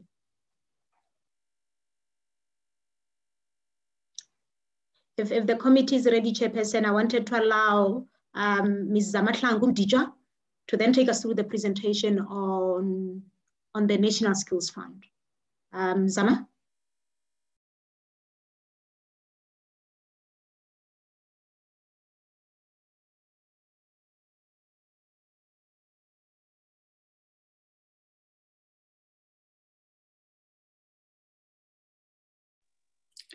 Zama and the chair are missing. Where is Zama and where is the chair?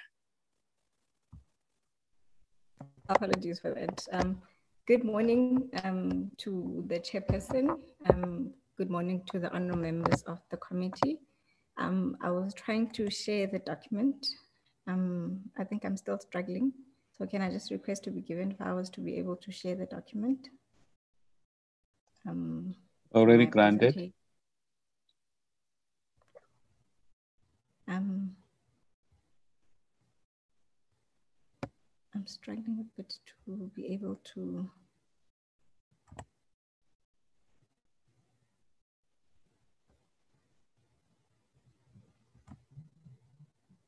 Just apologies on that. Okay, I found it. Can I just get an indication that the document is showing on my on the screen? All right, you could go. Great, thank you so much.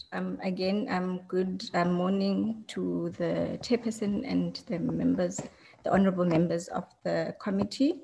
As mentioned, my name is Zamahlangu Mditwa. I will be taking you through the audit outcomes of the National Skills Fund for the 1920 financial year. So if you just allow me to proceed.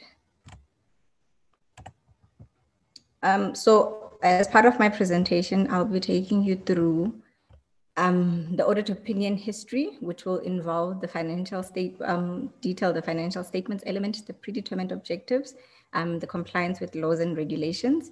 And then I'll also take you through other matters of interest, which would be irregular expenditure and fruitless and wasteful expenditure analysis. I'll take you through the drivers of the internal controls, recommendations to the fund, and also to the committee. So just to get right on it, basically just to highlight our reputational promise, which has already been covered a lot by my previous speakers. So I'll just highlight that basically as a supreme audit institution, we exist to strengthen our country's democracy by enabling oversight, accountability, and governance in the public sector through auditing, thereby building public confidence. And then the purpose, as indicated, is just to highlight the audit outcomes of the National Skills Fund for the 1920 financial year. So to give an overview of the National Skills Fund, it was established in 1999 in terms of the Skills Development Act, which we refer to as the SDA. And then basically their mandate is to of the fund is to use the money for the primary objective, which is to fund projects identified in the National Skills Development Strategy as national priorities, to fund projects that are related to the achievement of the purpose of the SDA as determined by the Director General, to fund activities to achieve the national standards on good practice, and then also to administer the fund within the prescribed limit. And then the funding of the National Skills Fund is basically the 20% of the skills development levies as contemplated in the SDA. And then other sources of income can be the skills development levies collected from other employees that are not necessarily SITAs, money appropriated by the by Parliament, donations to the fund, and money received from any other source. But predominantly in the 1920 financial year and in the prior year, which is the 1819 year, the main source of revenue of the National Skills Fund has been the skills development levies. Now, to take you through the audit opinion history of the National Skills Fund, you will note that there has been a regression in the audit outcomes from the 2015 financial year up until the 2019-20 year that we are currently looking at now.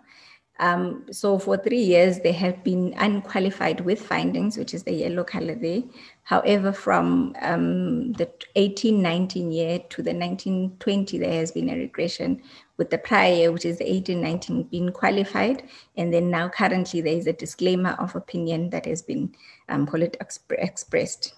Just to take you through the qualification areas, just this table just highlights the areas that we have qualified or where we had material misstatements or material limitations within the financial statements, starting with the financial statements. So you'd note that we've got qualification areas there that we've highlighted for the 1920 year, which I will take you through the detail when I've actually taken you through the basis for the opinion that we expressed, or the disclaimer of opinion rather. But I just want to highlight on the comparison between the 1819 year and the 1920 year, you'd note that on accruals from non-exchange transactions together with trade and other receivables from non-exchange, these have actually come through from the prior year as well. So we had qualifications in the prior year for accruals from non-exchange transactions together with trade and trade receivables. And predominantly this speaks to the an issue that we have identified or we have been raising relating to skills development funding expenditure in the National Skills Fund, basically the supporting documentation relating to the skills development funding expenditure in the National Skills Fund, which basically speaks to the mandate of the National Skills Fund, because you know that the mandate of the National Skills Fund is predominantly the skills development initiatives that they are funding. So what we are finding as a challenge or a concern is the fact that we are struggling to obtain supporting documentation for the skills development expenditure that they would have incurred, or evidence basically that the skills initiatives that they would have paid the service providers for, there's actually evidence that they actually have happened, those skills development activities. So you'd find that now in the current year, a lot of the qualification areas that I'll take you through are actually affected by the lack of support for the skills development initiatives that they actually have undertaken and have already advanced funds to the skills development service providers for. Just on predetermined objectives, we have identified also misstatements on under usefulness and reliability in the 1920 financial year. And then for compliance with laws and regulations, you'd note that we also have a concern with the credibility of the financial statements that are actually submitted for audit processes by the National Skills Fund, because you'd note that throughout the years that we're actually looking at now, from the 15-16 year to the 1920, we have had material misstatements in the financial statements that have been identified, which I guess in the 18-19 year and 19-20 year, those misstatements are not necessarily corrected, which then led to the modified opinions that we have. So on the financial statements, just on the bottom of page 5, starting with 2.1, we're just highlighting that the NSF did not keep full and proper records of the affairs of the entity to ensure that the financial and performance information is supported by valid, accurate, and complete supporting documentation. And this speaks to what I just highlighted with regards to the skills development activities that the NSF is actually involved in. So there would be advancing funds to the skills development service providers, and then there would be an expectation that the the service providers actually perform the services, which is the initiatives that there would be, the training initiatives or the skills development initiatives that they'd actually be involved in, and the expectation that there's actually support that is actually happening, which is monitored by the NSF. But we're finding that we actually lacking supporting documentation to actually validate that such skills development activities actually have happened in order for them to actually recognize the expenditure and other elements in the financial statements.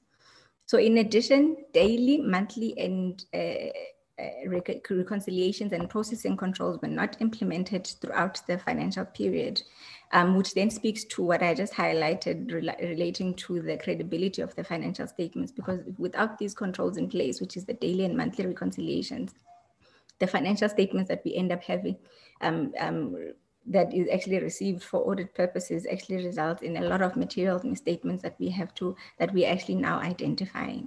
And the below root causes are identified to be the cause of the internal control deficiencies noted, a lack of financial disciplines to ensure that the records of the entity reconcile and are accurate, improper record keeping and project monitoring, resulting in the unavailability of originating source documents to support the financial and performance information, which speaks to the skills development expenditure that I was just highlighting now.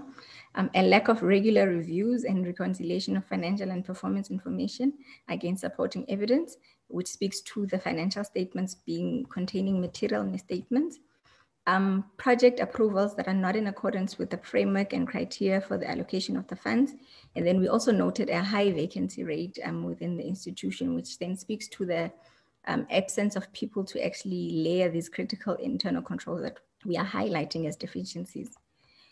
So the matters relating to the adequate support of skills development funding expenditure, the disclosure of the amounts owed by the service providers on completion of the project or expiry of the contract, which affects the trade receivable balance, as well as the disclosure of SAR as part of the principal agent arrangement.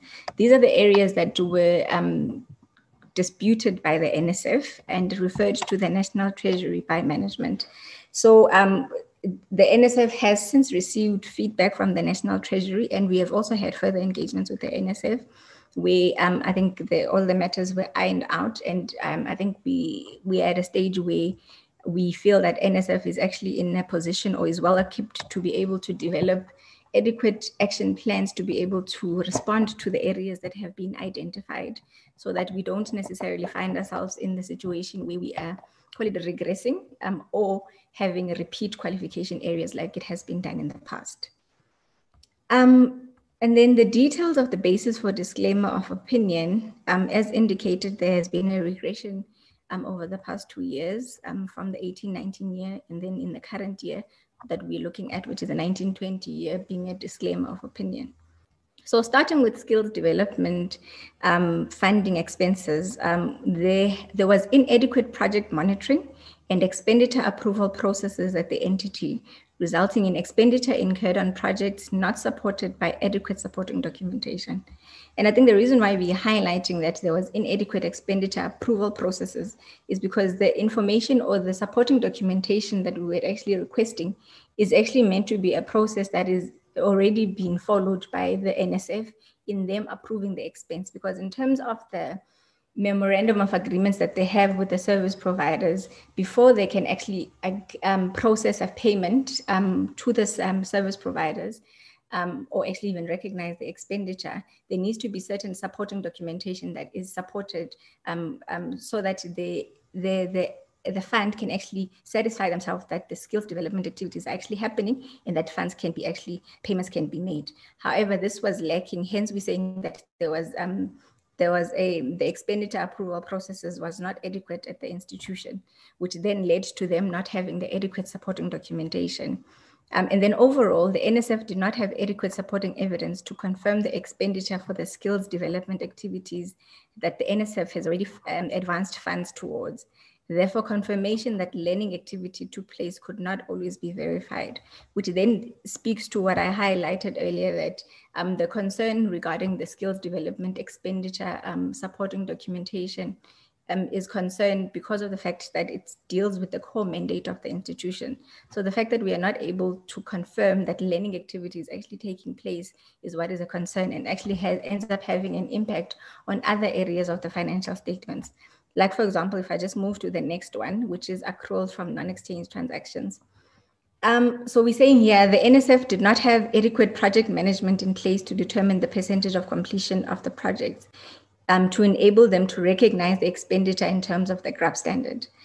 This resulted in the entity being unable to provide audit evidence that the accruals from non-exchange transactions and the related skills development expenditure had been correctly accounted for, as sufficient appropriate audit evidence that the services rendered could not be provided. So the key area that we highlighted is that we could not get evidence that the services were rendered by the skills development service providers, for which the NSF has actually already advanced funds towards.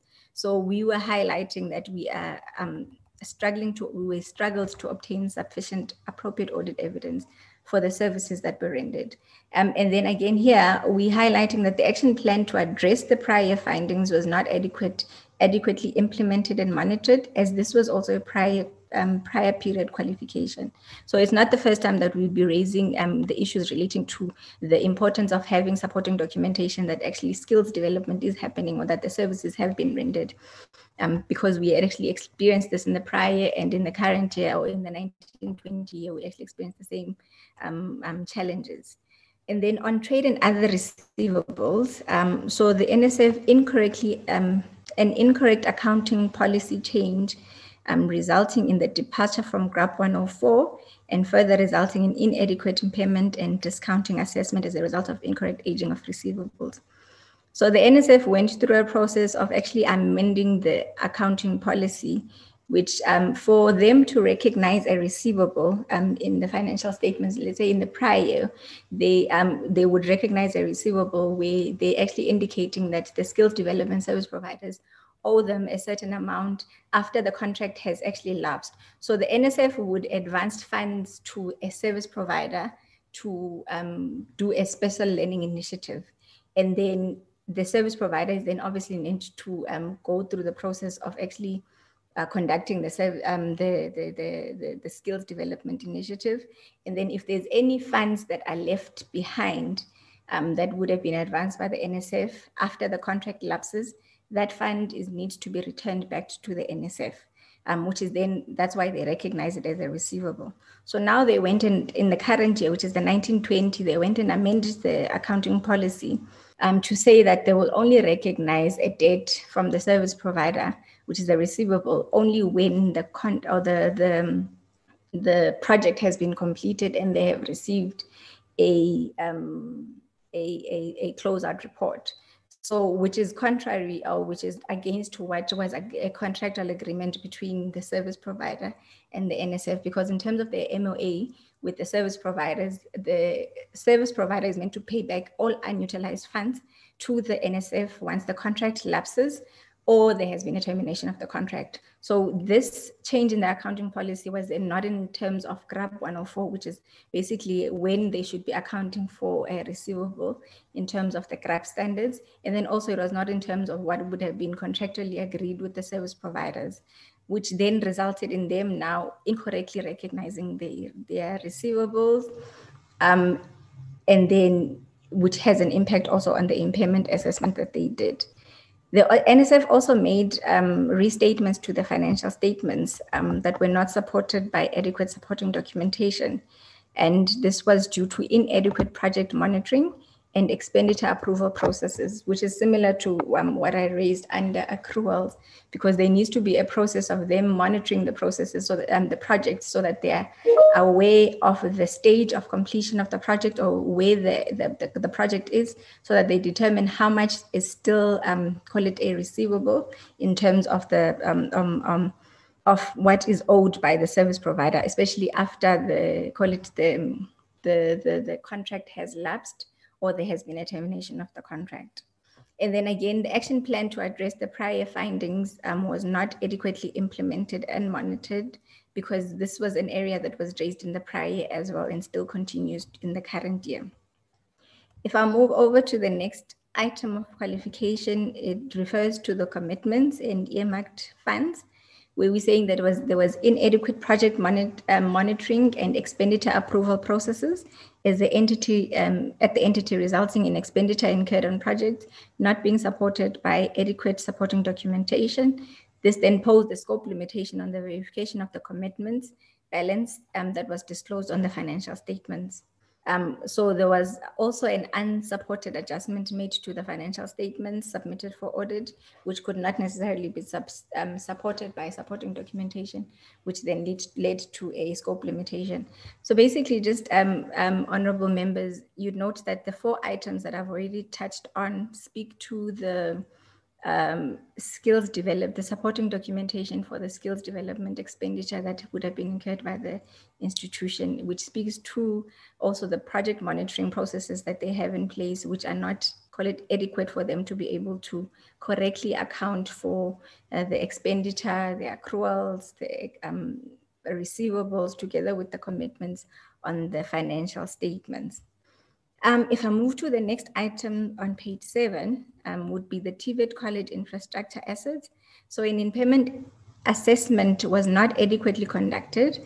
The entity was required to assess the conditions of the infrastructure assets at the colleges and determine if the conditions of the asset had been diminished. Where the conditions appears to have impaired, this should have been disclosed in order to determine the accurate value of the assets. So we had, call it, an issue on the impairment process that they did with regards to the infrastructure assets. And then also further delays, there were significant delays in the completion of the infrastructure assets, which then necessitated that they actually do an assessment of the actual conditions of the assets so that they determine the actual value. So in terms of the GRAP standards, they were also meant to go through a process of actually documenting the reasons for the significant delays in the completion of these infrastructure projects, and which is something that was not necessarily done on the annual financial statements.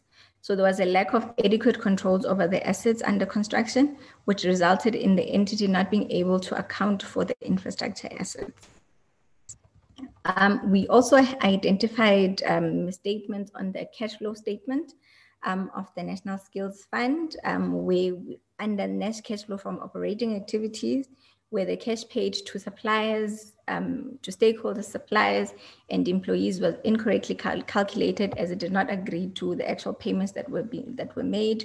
And this was due to a lack of adequate controls over the preparation of the financial statements, which then also speaks to the net cash flow from investing activities, where they included non-cash flow items in the calculation, which then resulted in misstatements that we identified. So we had those misstatements that we identified on the cash flow statement. And then on related parties, there were various errors identified in the calculation of the amounts disclosed in the related party transactions, where there was double counting that was identified. And then basically management did not ensure that the related party note is reviewed for accuracy. We had identified misstatements on the prior period error corrected, where the prior period error note also contained various errors, and in some instances were not supported by reliable evidence. So there was quite a number of restatements that they did to the prior financial statement values.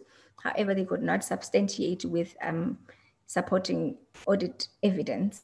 And then also the last area of qualification is the principal agent arrangement, where there was inadequate evaluation of the arrangement with SARS for the collection of levies on behalf of the department in order to distribute to the SITAs and the NSF per the Skills Development Act.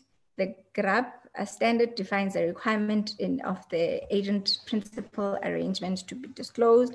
And then the evaluation that the NSF did on actually assessing the principal agent arrangement between the NSF and SARS was incorrect and did not comply with the requirement of SARS, which is why we had a material misstatement on the disclosure that they made on that principal agent arrangement. So moving on to predetermined objectives, the program that we looked at is program 1, which deals with the funding skills development. So we had also identified quite a number of material misstatements in this area under both usefulness and reliability. So sufficient appropriate audit evidence was not provided to support the reasons for the variances between the planned target and the reported achievement on the annual performance report for 13 indicators. We had sufficient appropriate audit evidence not provided for 13 of the 22 indicators. And then we had instances where there were material misstatements due to on 6 indicators where what is reported does not correspond with what is provided as supporting documentation, which then resulted in errors being reported. So those are the areas that we highlighted on the audit, or based on the conclusion on the audit of predetermined objectives. If I move now to compliance with legislation, on annual financial statements, I've already indicated that the financial statements submitted for auditing were not prepared in accordance with the prescribed financial reporting framework and supported by full and proper records, which is something that has been consistently happening in the National Skills Fund over the past 5 years. And then on expenditure management, the entity could not provide sufficient appropriate audit evidence to confirm that assessment of cost effectiveness of the skills development project was adequately performed prior to the contracts being awarded for service providers, to ensure that economic use of resources of the entities funds. So we couldn't get evidence that an entire process was actually followed in terms of the framework. The framework of the institution actually highlights the processes that they meant to follow in making sure that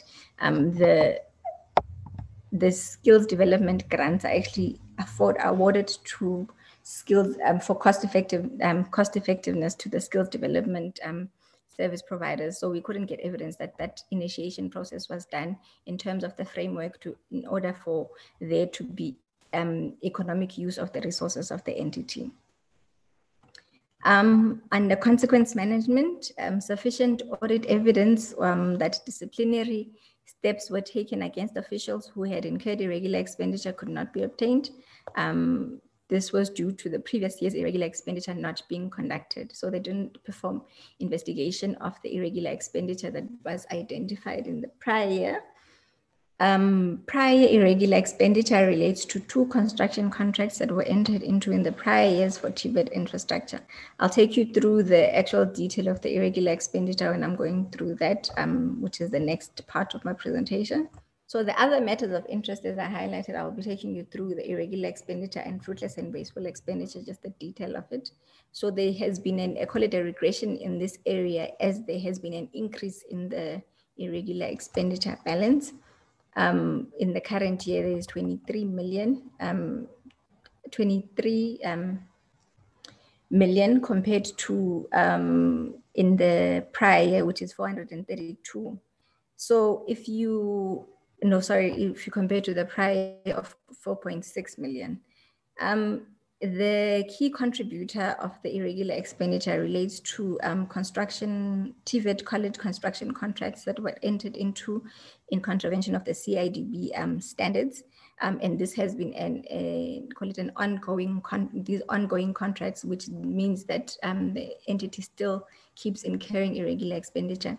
And it speaks to the area that I just touched on under consequence management, where there has not been adequate investigation so that adequate disciplinary is taken upon investigation of this irregular expenditure. So the breakdown of the irregular expenditure is first what I highlighted, the CIDB grading requirement not met. And then there was 2 areas where there was cost overruns, the small amounts there, which is 65,000, the 1.5 million there. So those are the areas that resulted in the irregular expenditure that is disclosed in the financial statements of the institution. And then for fruitless and wasteful expenditure, the regression is in the fact that in the prior year, there was no irregular fruitless and wasteful expenditure, but in the current year, the entity had 5.6 million fruitless and wasteful expenditure. And this relates to the NSF provided funds to a service providers that was subsequently sequestrated. The NSF did not take effective steps to confirm the good standing of the entity prior to the awarding of the contract.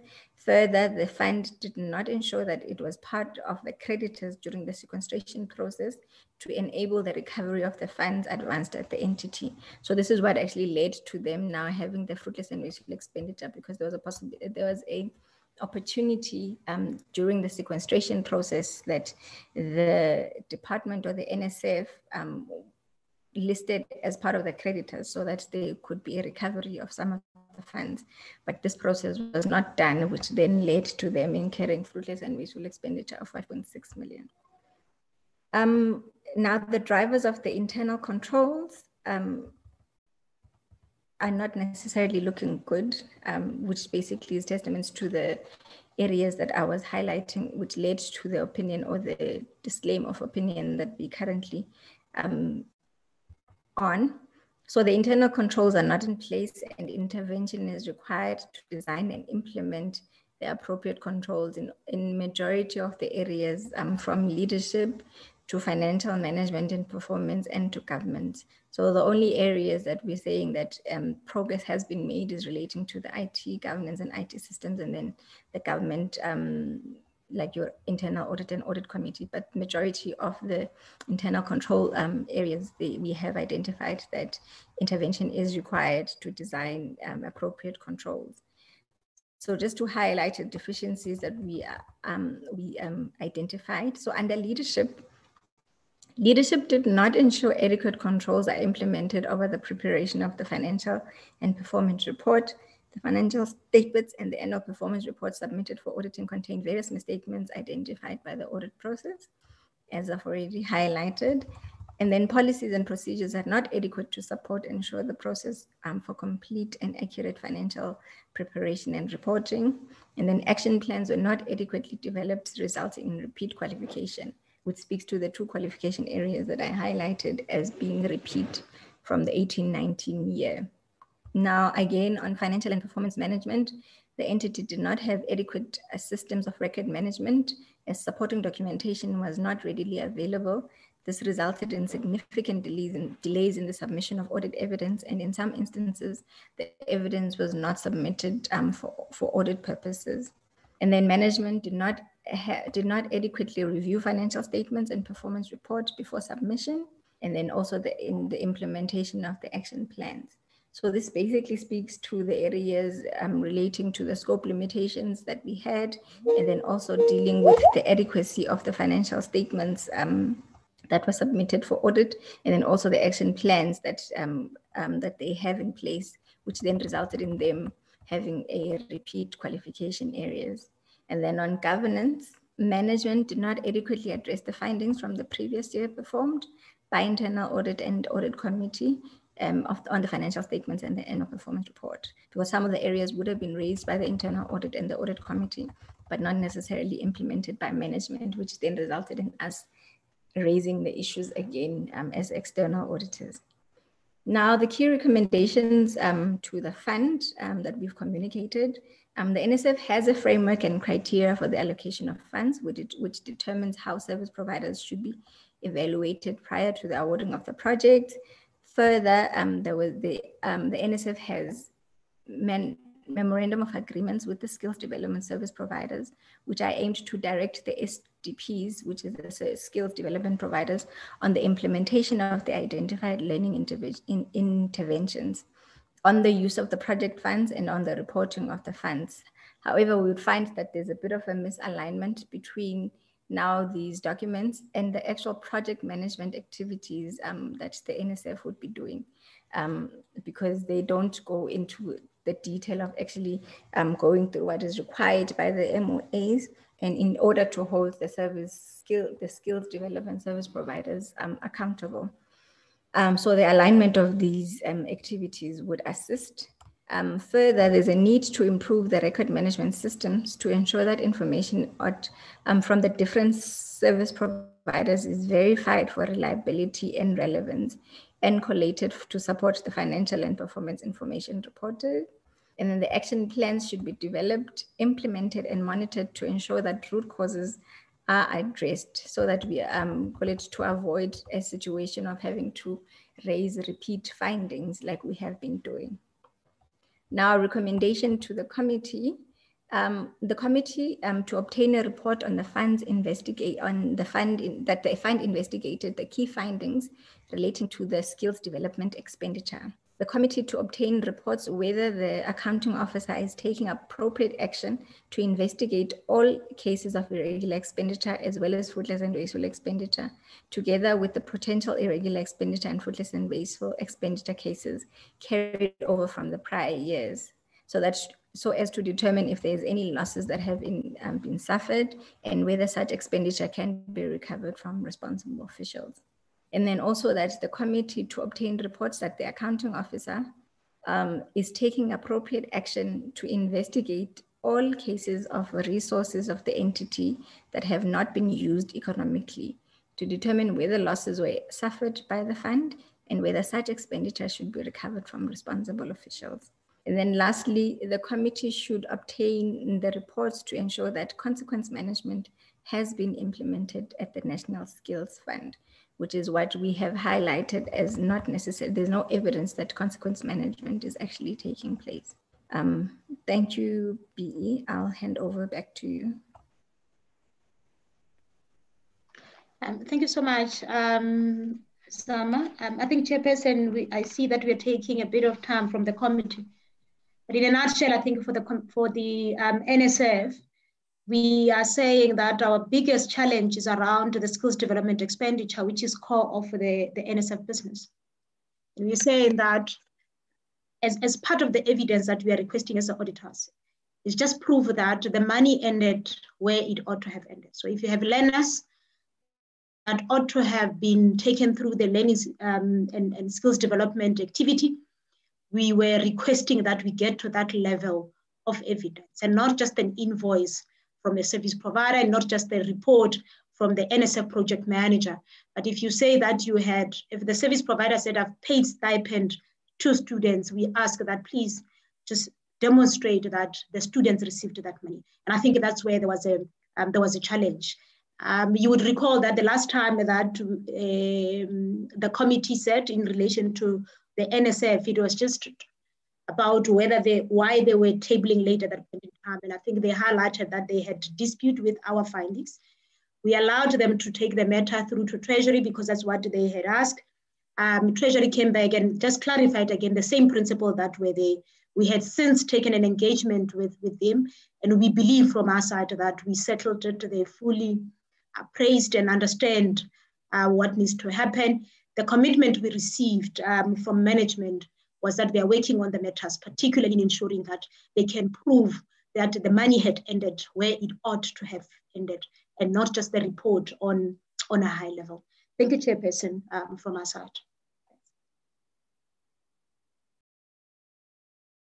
All right, thank you very much, AG, for another very thorough presentation to the state of affairs, the NSF. Honorable Mente, you'll be first off the bat. Thank you, Chair. Chair, I'm glad I raised my hand before there was a clarity from the leader of FAG in terms of Treasury. So I wanted to check what is the explanation given by management to you that is comforting for them not to have necessary documentation to prove their expenditure, especially where it comes to, for instance, projects that are directed at skills development, where money was clearly spent, as you are indicating, I think it was under point 2, where you're indicating that money was spent and disclosed on their financials, but there is no documentation. And it leaves a bitter taste, I think, even in your mouth when you see a large sum of amount has been spent and indicated to have been spent, but there is no documentation. I'm keen to understand what then becomes their response or explanation to that effect to you. Because what I'm observing, Chair, is that there is a systematic collapse or intent to collapse governance systems across these funding structures we've just now dealt with. And I'm praying that it's only me who is picking up the similarities and where it's money in, money out, but there is no accountability. And also, how do you then deal with this matter when the explanation is not sufficient for you to understand it? I'm glad that there was an interaction with Treasury from their side, but what then becomes Treasury's response to that particular matter of not producing any backing document to an expenditure that you have incurred? And it's clear even in your books, and which law then they utilize to say, okay, give us some time to work on it. Why didn't you work on it before? I'm just not comfortable with this, because this system, which is now starting here at NSF, is the same system I've picked up on the document of the compensation fund, where a disclaimer started like this, and then it continued all the way. Thank you, Chair.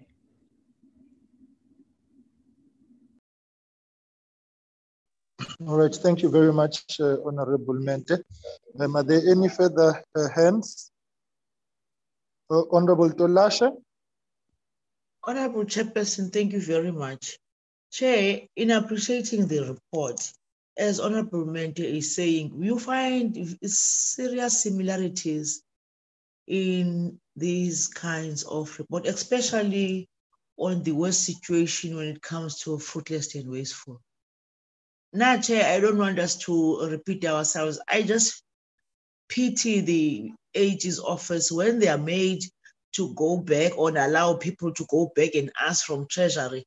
Things that are obvious and known are in fact part of the legal framework that governs audit or the spending of our fiscals. You are made to go like you don't understand or they don't understand, right in the middle of things. Then everything must stop. You must be allowed to go to Treasurer. You must come back. You give the same answer that you knew, in fact, it was going to be the answer.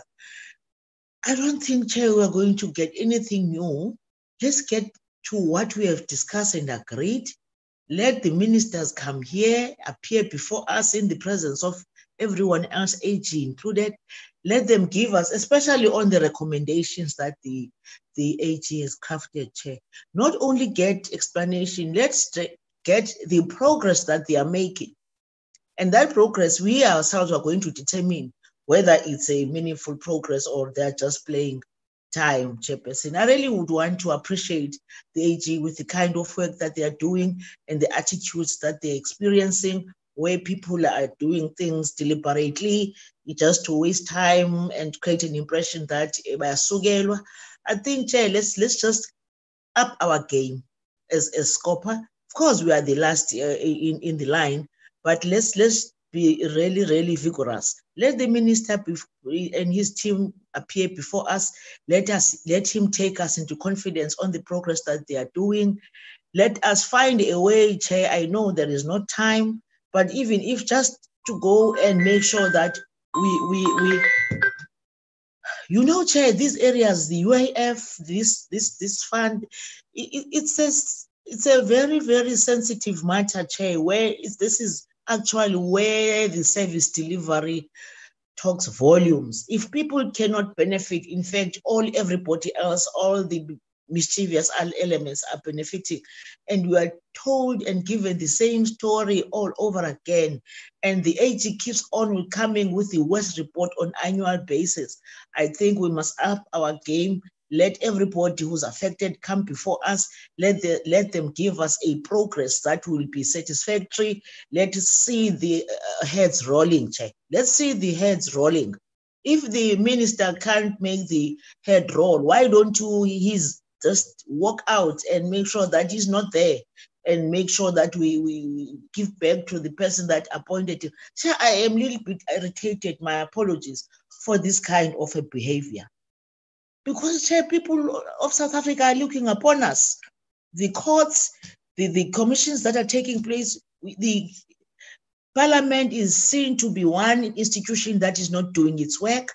And indeed, people will allege us to say we're not doing our work if we accept these kind of reports that we receive in the last financial year, and we receive the worst this time, and we are not being seen doing anything. Chair, I think I appreciate the report, but I really want to emphasize that we should be vigorous now.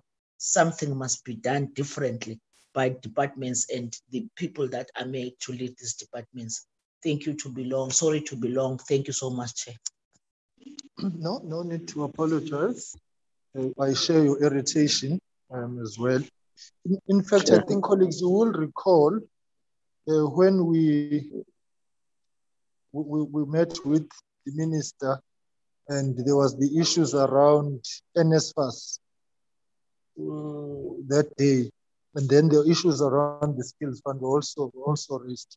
And one suggestion at the time was that maybe a full-scale forensic investigation would be required. So I think let us keep that on the radar and look at the matters moving forward. Right, Honorable Dirks? Yeah, Chair, I will not repeat what everybody else has said already, Chair. But this is very, very disappointing, Chair. And you know, Chair, I'm actually happy that I'm serving on SCOPA because at least here at SCOPA there's no politics that we are not playing politics, and there's no politics that I need to apply to here. A rand is a rand and a cent is a cent. Non-compliance is non-compliance. So it's very, very straightforward. Our task that and our role that we must play as SCOPA. I think we are all united in SCOPA when it comes to these issues, because we are dealing with factual issues. What's in front of us is factual, and we have to deal with it as it is. as the facts that's in front of us. We must decide how we're going to move forward to these facts that has been presented, because what has been presented to us is facts. So we need to decide how we're going to proceed with these facts in front of us, how we're going to deal with it, Chair. Because Chair, at the end of the day, when our term of office is coming to an end, and we are no longer here, because years from now, articles will be written about what took place in these institutions. And history will record us that we have failed for us, because we have failed to play our oversight role decisively. So, Chair, I think it's very, very important that as SCOPA, we must be firm, we must be more decisive, and we need to take action. And we want to see, there must be consequences, Chair. We can't continue like this here, what is happening here, and then there's no consequences. So we must ensure there's consequences here. And there's nothing, it's not political, there's nothing political. It's just about good, clean governance that we have to deal with here. And we must deal with it as such Chair. But I want us to be more firm here. I want us to be, we must decide how we're going to move forward with these reports that we have received. But we can't be wishy-washy. We can't be looking at noting at it, and we continue until our term comes to an end and no action has been taken, there was no consequent management. Then we are none the better, Chair. Then we are none the better than what is happening in these institutions. So I want us to be more firm, Chair, and we must decide, maybe at another session, how we're going to proceed here, Chair. Because next year we'll have the same kind of situation, and the year after that, we'll just continue, and we'll become complicit in what is happening in these institutions. Thank you, Chair. All right, so I think there's an agreement that the reports that we've received this morning, all of them in their entirety, discussing this in their entirety, require attention. So I agree. All right, I take it there's no other hand. All right, AG, let's go to the honorable member, but I'm sure you'll cover the issues that have been raised if there's a need for a response. And then let's take the last presentation. Over to you, AG. Thank you so much. Thank you, Honorable Chairperson. Again, appreciating and noting the comment from Honorable Drolashe and Honorable Dex. The question from Honorable Mente, let's start with what was the Treasury response? So there were a couple of matters, I think there were about 3 or 4 matters that the NSF had disagreed with us on. And I think all of them, Treasury clarified where we were coming from. Again, the same principle that we applied. And on the matter of the expenditure relating to the skills development, they also indicated to the NSF that AGSA, what AGSA is following is an audit process. And therefore, you really cannot dictate from accounting perspective how the matter need to be audited. And I think the core of it, when we discussed with the NSF, in the main, they were saying that the audit team ought to accept the project manager's report. So the project managers would have supposedly went on the ground at the projects and they'll compile a report. And they said that should actually also should serve as sufficient audit evidence. And we said no. We said, look, no, not necessarily. Appreciating that report and the work that they do, by the time the AGSA raise their hand and say we can support what you reported, we ought to have seen some of these things ourselves. And I think to that extent, initially they were indicating the administrative burden that will come with them having that sort of pertinent information in their premises. And we said we really never ask for the information and that pertinent supporting documentation to be in your premises. We're more than happy to go to the project, which is what we did. So we go to the project sites and we can get the evidence right there and then from the service provider. But what we found to be a challenge is that it becomes the responsibility of the AGSA with the service provider, which will not work because you would understand we don't have the mandate to access the service provider. So we ask NSF to say, if this process ought to work, the NSF must take a lead. So our teams cannot be left to be dealing with the service provider on the ground. So you need to take responsibility so that when we walk out as well and we tell you that your service provider does not is not giving us that particular evidence, you also can appreciate where we're coming from. So one of the key responses and the commitment they've given to us is to say, in the current audit, so the audit for 1920, we agreed the audit outcome, it's appropriate from our side, we explained, we engaged them, and we explained that there is no audit report that gets recalled, it is appropriate, and we finalize. We, however, said for the current financial year, as part of the commitment they also gave to us, that they will work on the project visits such that they're also able to support the auditors on the ground, where their own officials take a lead in ensuring that the service provider is giving the evidence.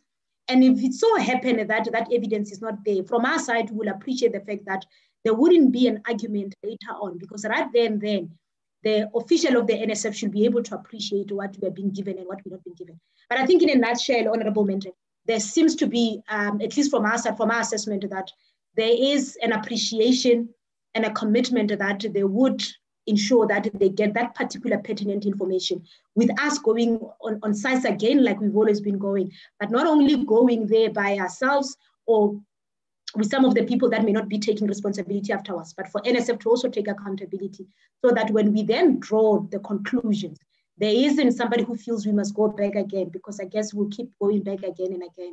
And at some point, we're gonna have to cut it close. So that is the commitment we got, and we're hoping that for this audit, we are busy now, and we will be doing the project visits, and we're hoping that it will give them a bit of mileage, or at least even if it doesn't give them a bit of mileage, there are no disputes, again, in terms of whether the evidence is there or not, because it remains the responsibility of the fund to ensure that the money, if it's a stipend, it end up in the hands of the learner, and that's primarily what our audit was asking. Thank you so much, Honorable Chairperson. If I get your indication that I can close NSF, I would then hand over to my colleague, Zoliswa Zwagala, to then just take the committee through the SITA audit outcome, and that will be our last presentation as the AGSA for the day. Chairperson, if I can just get your reaction. Yeah, no, that is in order. I think you can proceed in that fashion. And then if there are any other follow-ups to all the presentations combined, we'll do that at the end. So you can proceed with the last presentation. Thank you. Thank you so much. Thank you so much. Zolisa, if you can take over, I believe Secretariat would have given you the presenting rights. Thank you.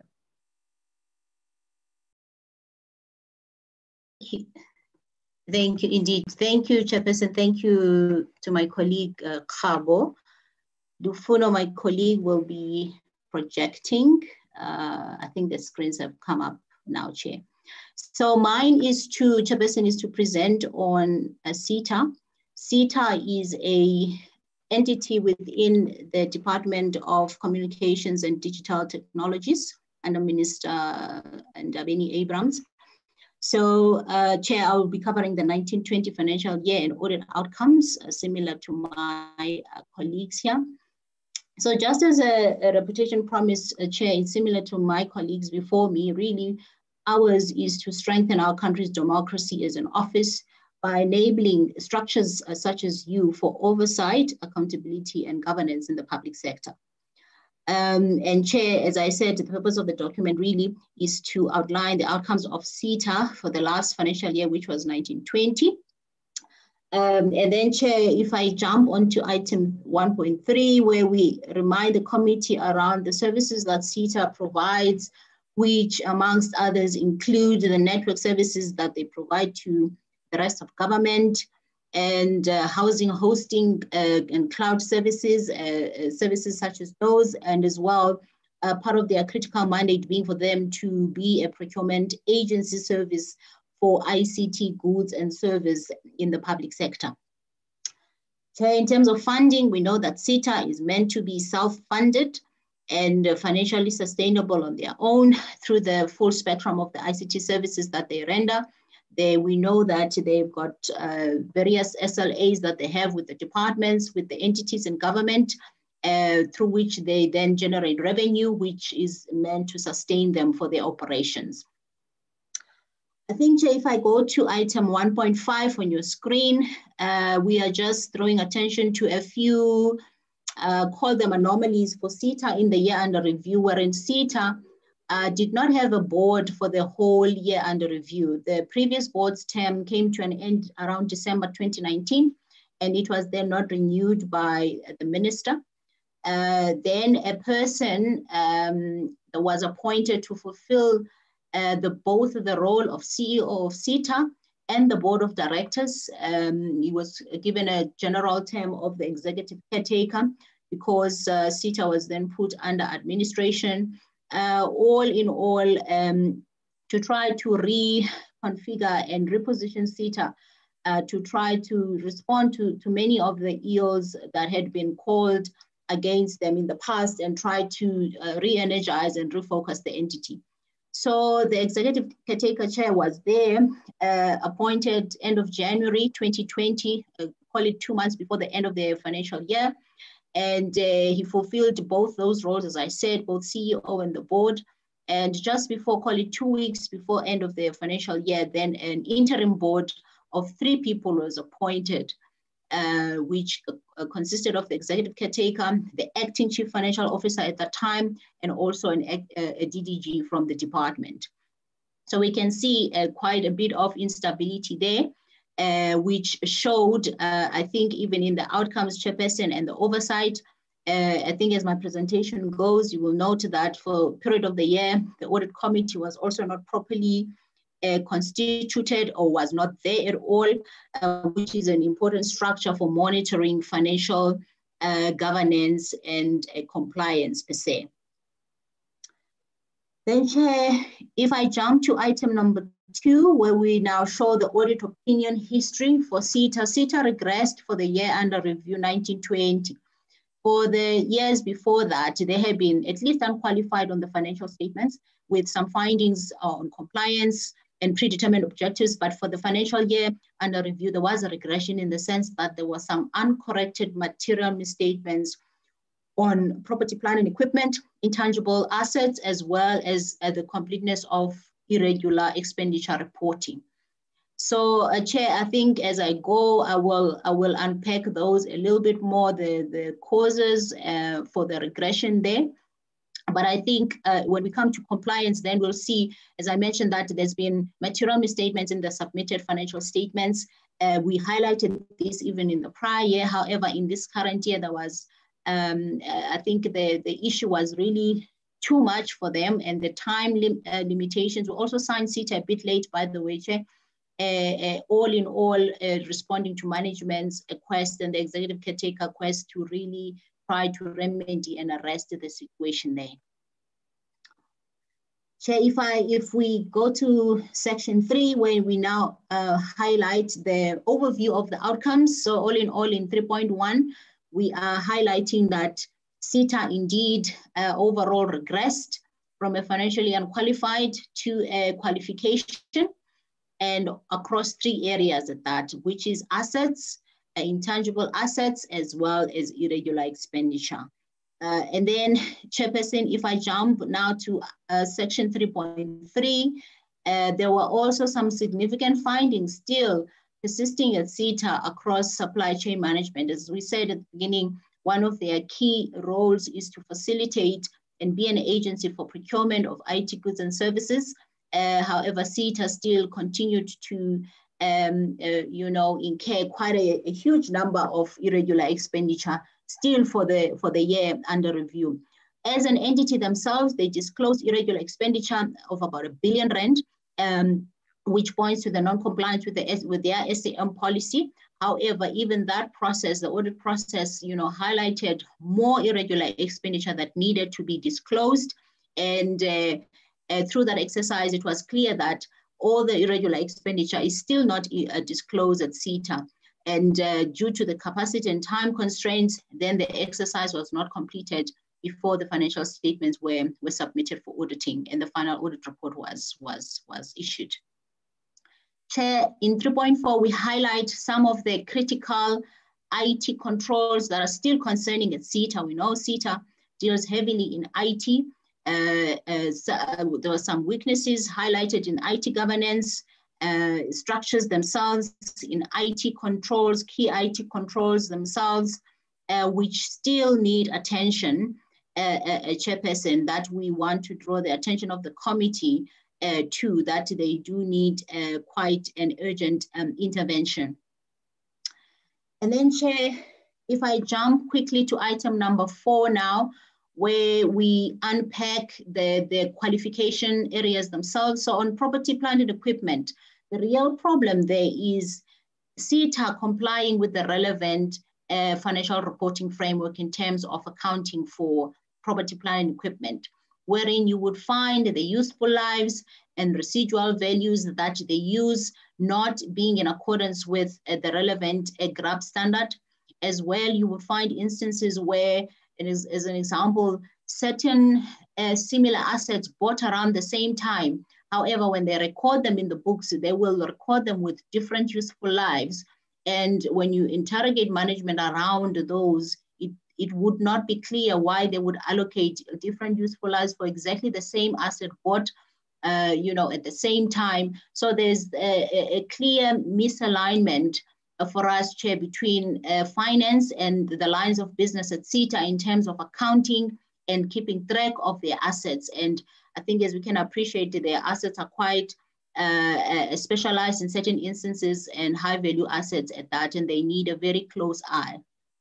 Also, the impairment assessments, Chair, for these assets, highly specialized assets, IT assets at that, when was not properly done by SITA, by management, and some of the judgments and assumptions that they made could not really be substantiated. Also, we find certain transactions or allocations allocated to the asset value that we did not believe that they belonged there, that had to be reclassified and reallocated elsewhere. Intangible assets, Chairperson, it's similar to the asset property, plant and equipment story, in the sense that their useful lives as well were not properly kept track of, including the residual values and also the impairment assessment that needs to be done.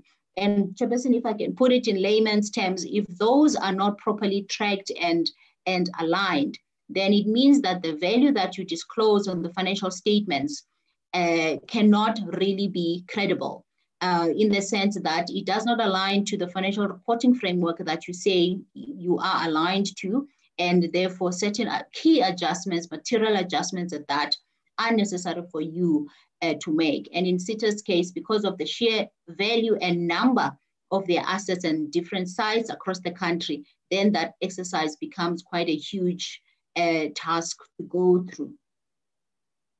Irregular expenditure, we said, Chair, that the SITA themselves disclosed quite a huge number of irregular expenditure, and they were not able to then go back once the audit process reveals other instances to quantify and fully disclose the full extent of irregular expenditure, so that it can be thoroughly investigated, interrogated, and where applicable, write-offs or condonation or recovery processes then commence in that respect. Thanks, Chair. Then if I jump to item 5, Chairperson, on predetermined objectives, I think this is the one glimmer of hope that we had at SITA for the year we are looking at, in the sense that for this year, there were no findings for SITA on AOP, or something that we applaud them for. There was quite a good discipline there around making sure that targets were both useful, and what they reported in the performance report was actually quite reliable without many adjustments coming as a result of the audit process. However, Chair, when it came to compliance with laws and regulations on Section 6, we said already 6.1, their financial statements contained many material financial material misstatements, and therefore they were not prepared in accordance with the financial reporting framework. Chairperson, there was quite a long list of those, and I think when we took the audit committee through, the new audit committee, they could appreciate where we were coming from to say, the screws need to be tightened in the finance shop in terms of preparing financial statements that are credible outside of the audit process itself, unlike waiting for the auditors to highlight all these myriad of misstatements that were able to be picked up. And I don't know, Chairperson, maybe the entity can relate the story or their circumstances themselves. There was a lot of acting roles at SITA. There was a lot of vacancies at SITA for the year under review. I also mentioned that the audit committee, by the time the year end came, was not there. The board, as I mentioned earlier, only stopped operating in December of 20. So there was a lot of instability in the entity itself, and perhaps this area is one that clearly showed that fact there. Chair, also 6.2, we are just reminding around the huge irregular expenditure that is still being incurred at SITA, and I will open shortly where some of those irregular expenditure came from. So if I jump to focus on 6.3.1, Chair, there we are drawing the committee's attention to the fact that certain goods and services below 500,000 were procured without obtaining the required price quotations. So this is something, for us that requires a lot of discipline and compliance there too, because it is there for a reason, to make sure that you procure in a competitive and a transparent and a fair manner.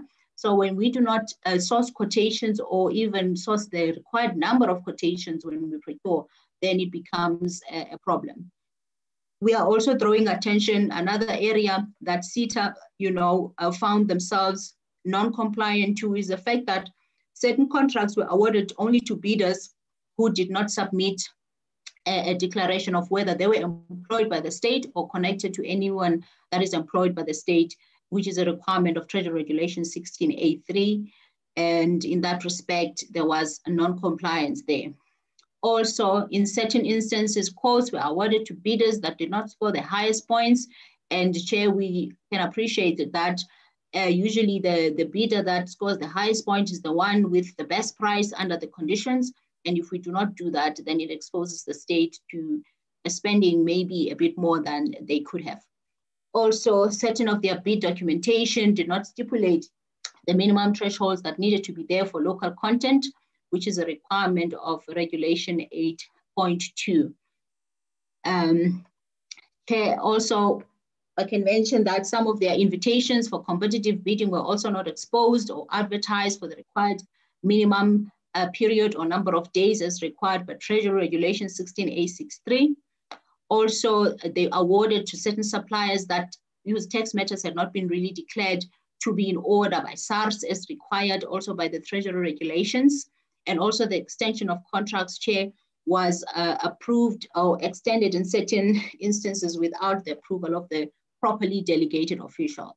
So for us, Chairperson, this area of supply chain needs a tightening of the screws and the disciplines there across all these matters, because in our assessment, these are matters that are fully within the control of SITA.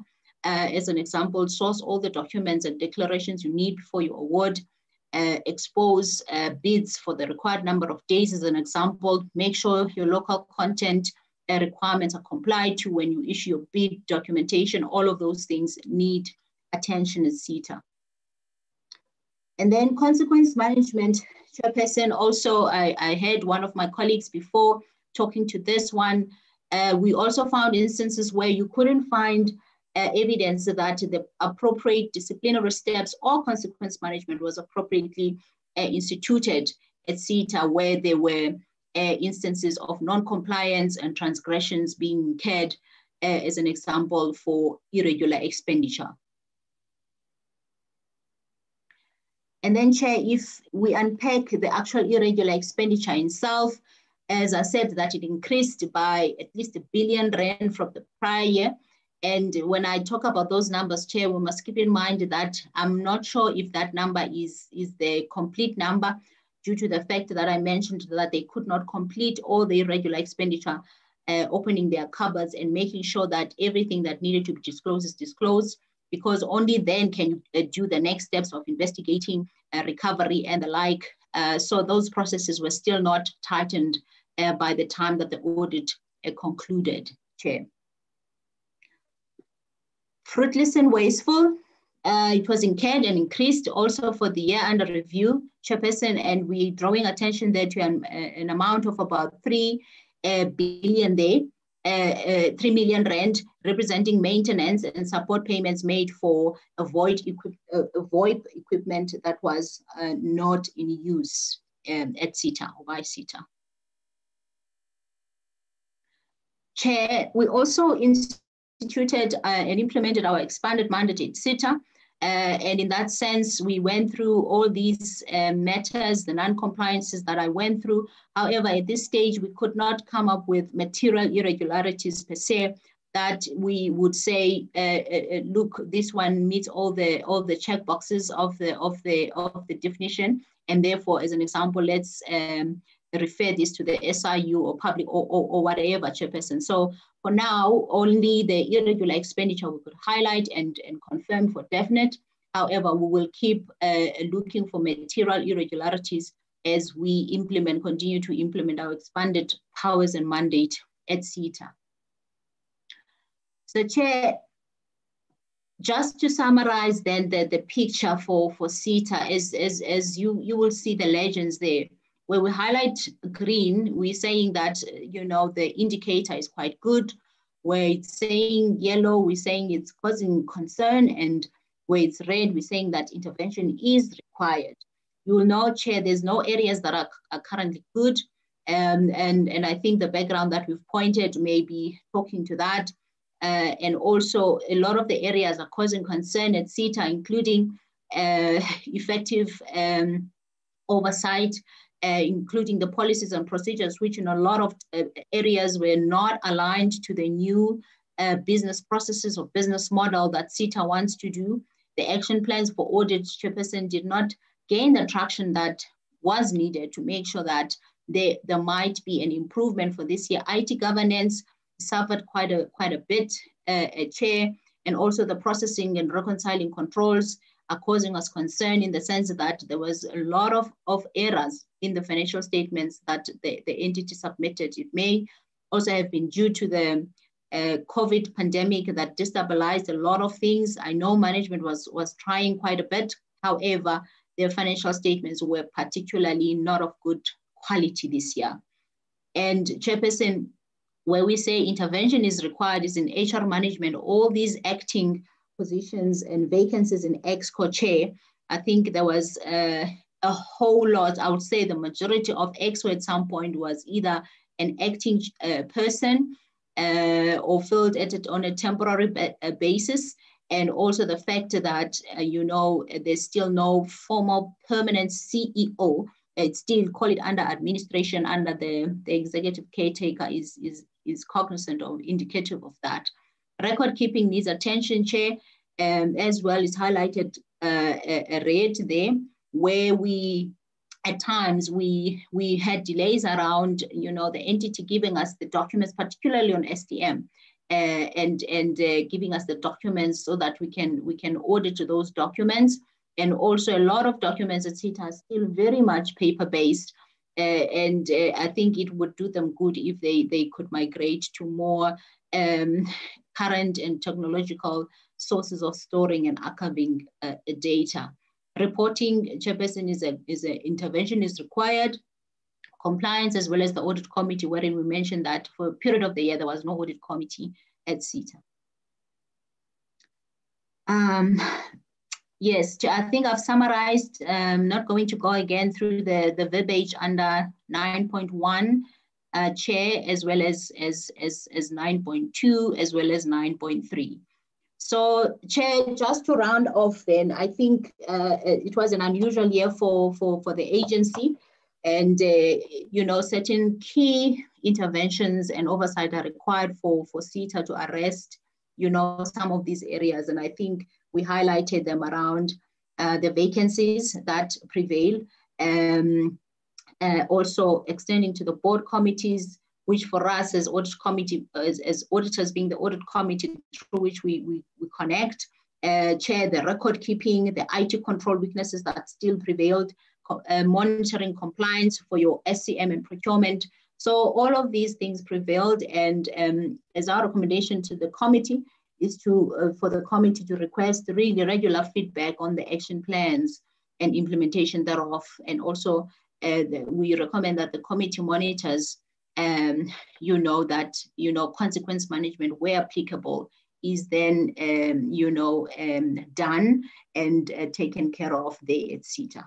Chair, we will stop there and take any questions there based on our presentation. Thank you, Chair. Council members who may not have had a benefit of reading the application. All right, colleagues, thank you very much from the AG. Are there any hands? I don't see an indication in the group. Hello, Chair. Honorable Somne, you may proceed. No, thank you very much. I think, you know, it's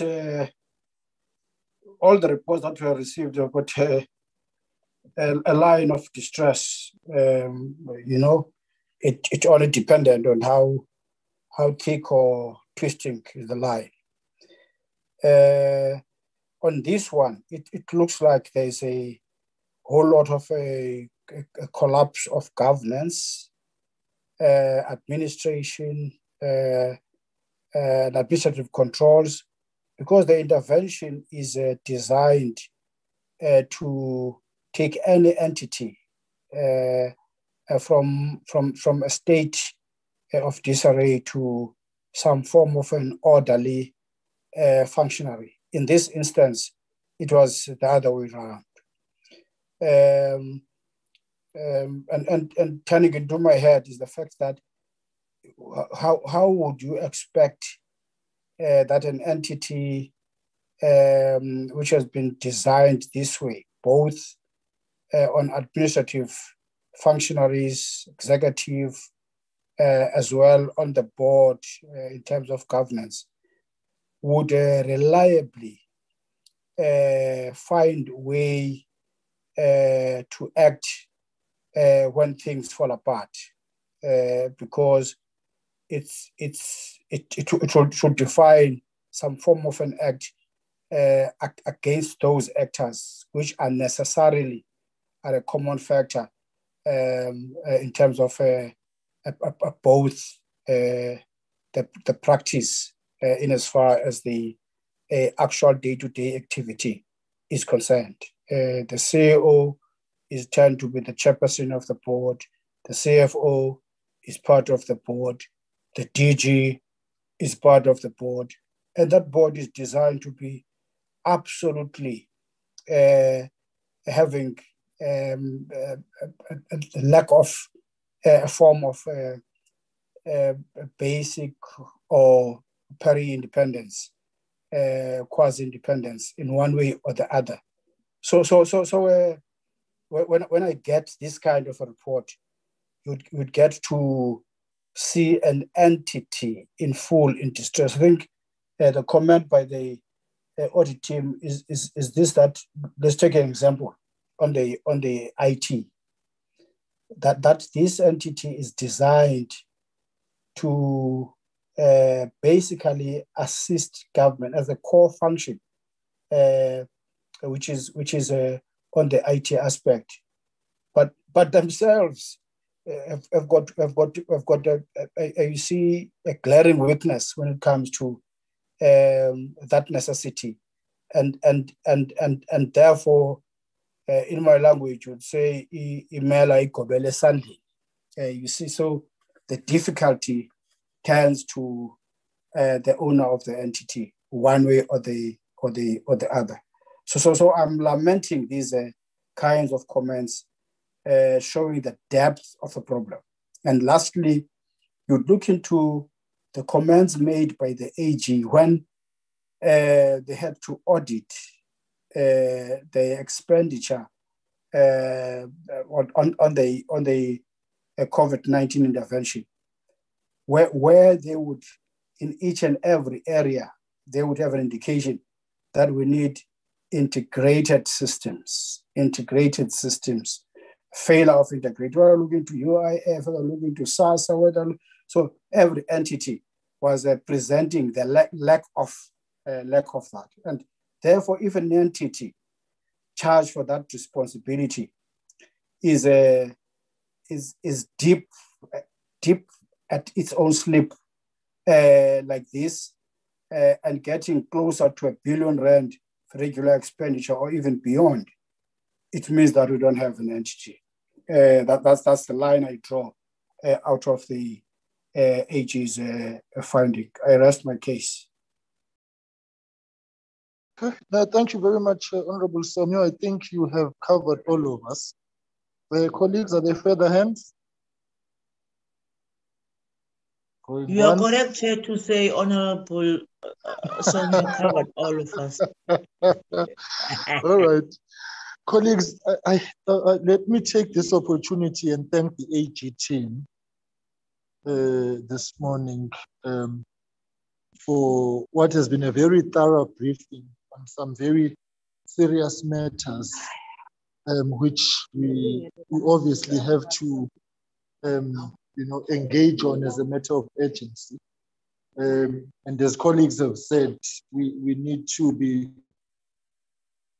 very thorough and detailed. It's fundamentally just depressing to hear these things, but also at the same time, I think it speaks to the very thorough work that the AG has done in actually unearthing these things and leaving no stone unturned, albeit sometimes very difficult circumstances. So I think we are empowered to proceed for hearings on these matters, and we will have to prioritize all these issues so that they actually are dealt with and that we deal with them. And I think colleagues have been very frank today about the urgency of the situation. So I want to thank the AG team this morning. Thank you very much, colleagues.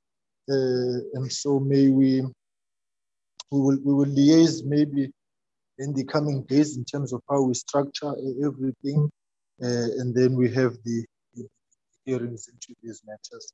So colleagues, if we can leave it at that and prepare for there's a question session this afternoon as well in the House. So I think what has been a marathon really, it's been almost 3 hours. So I think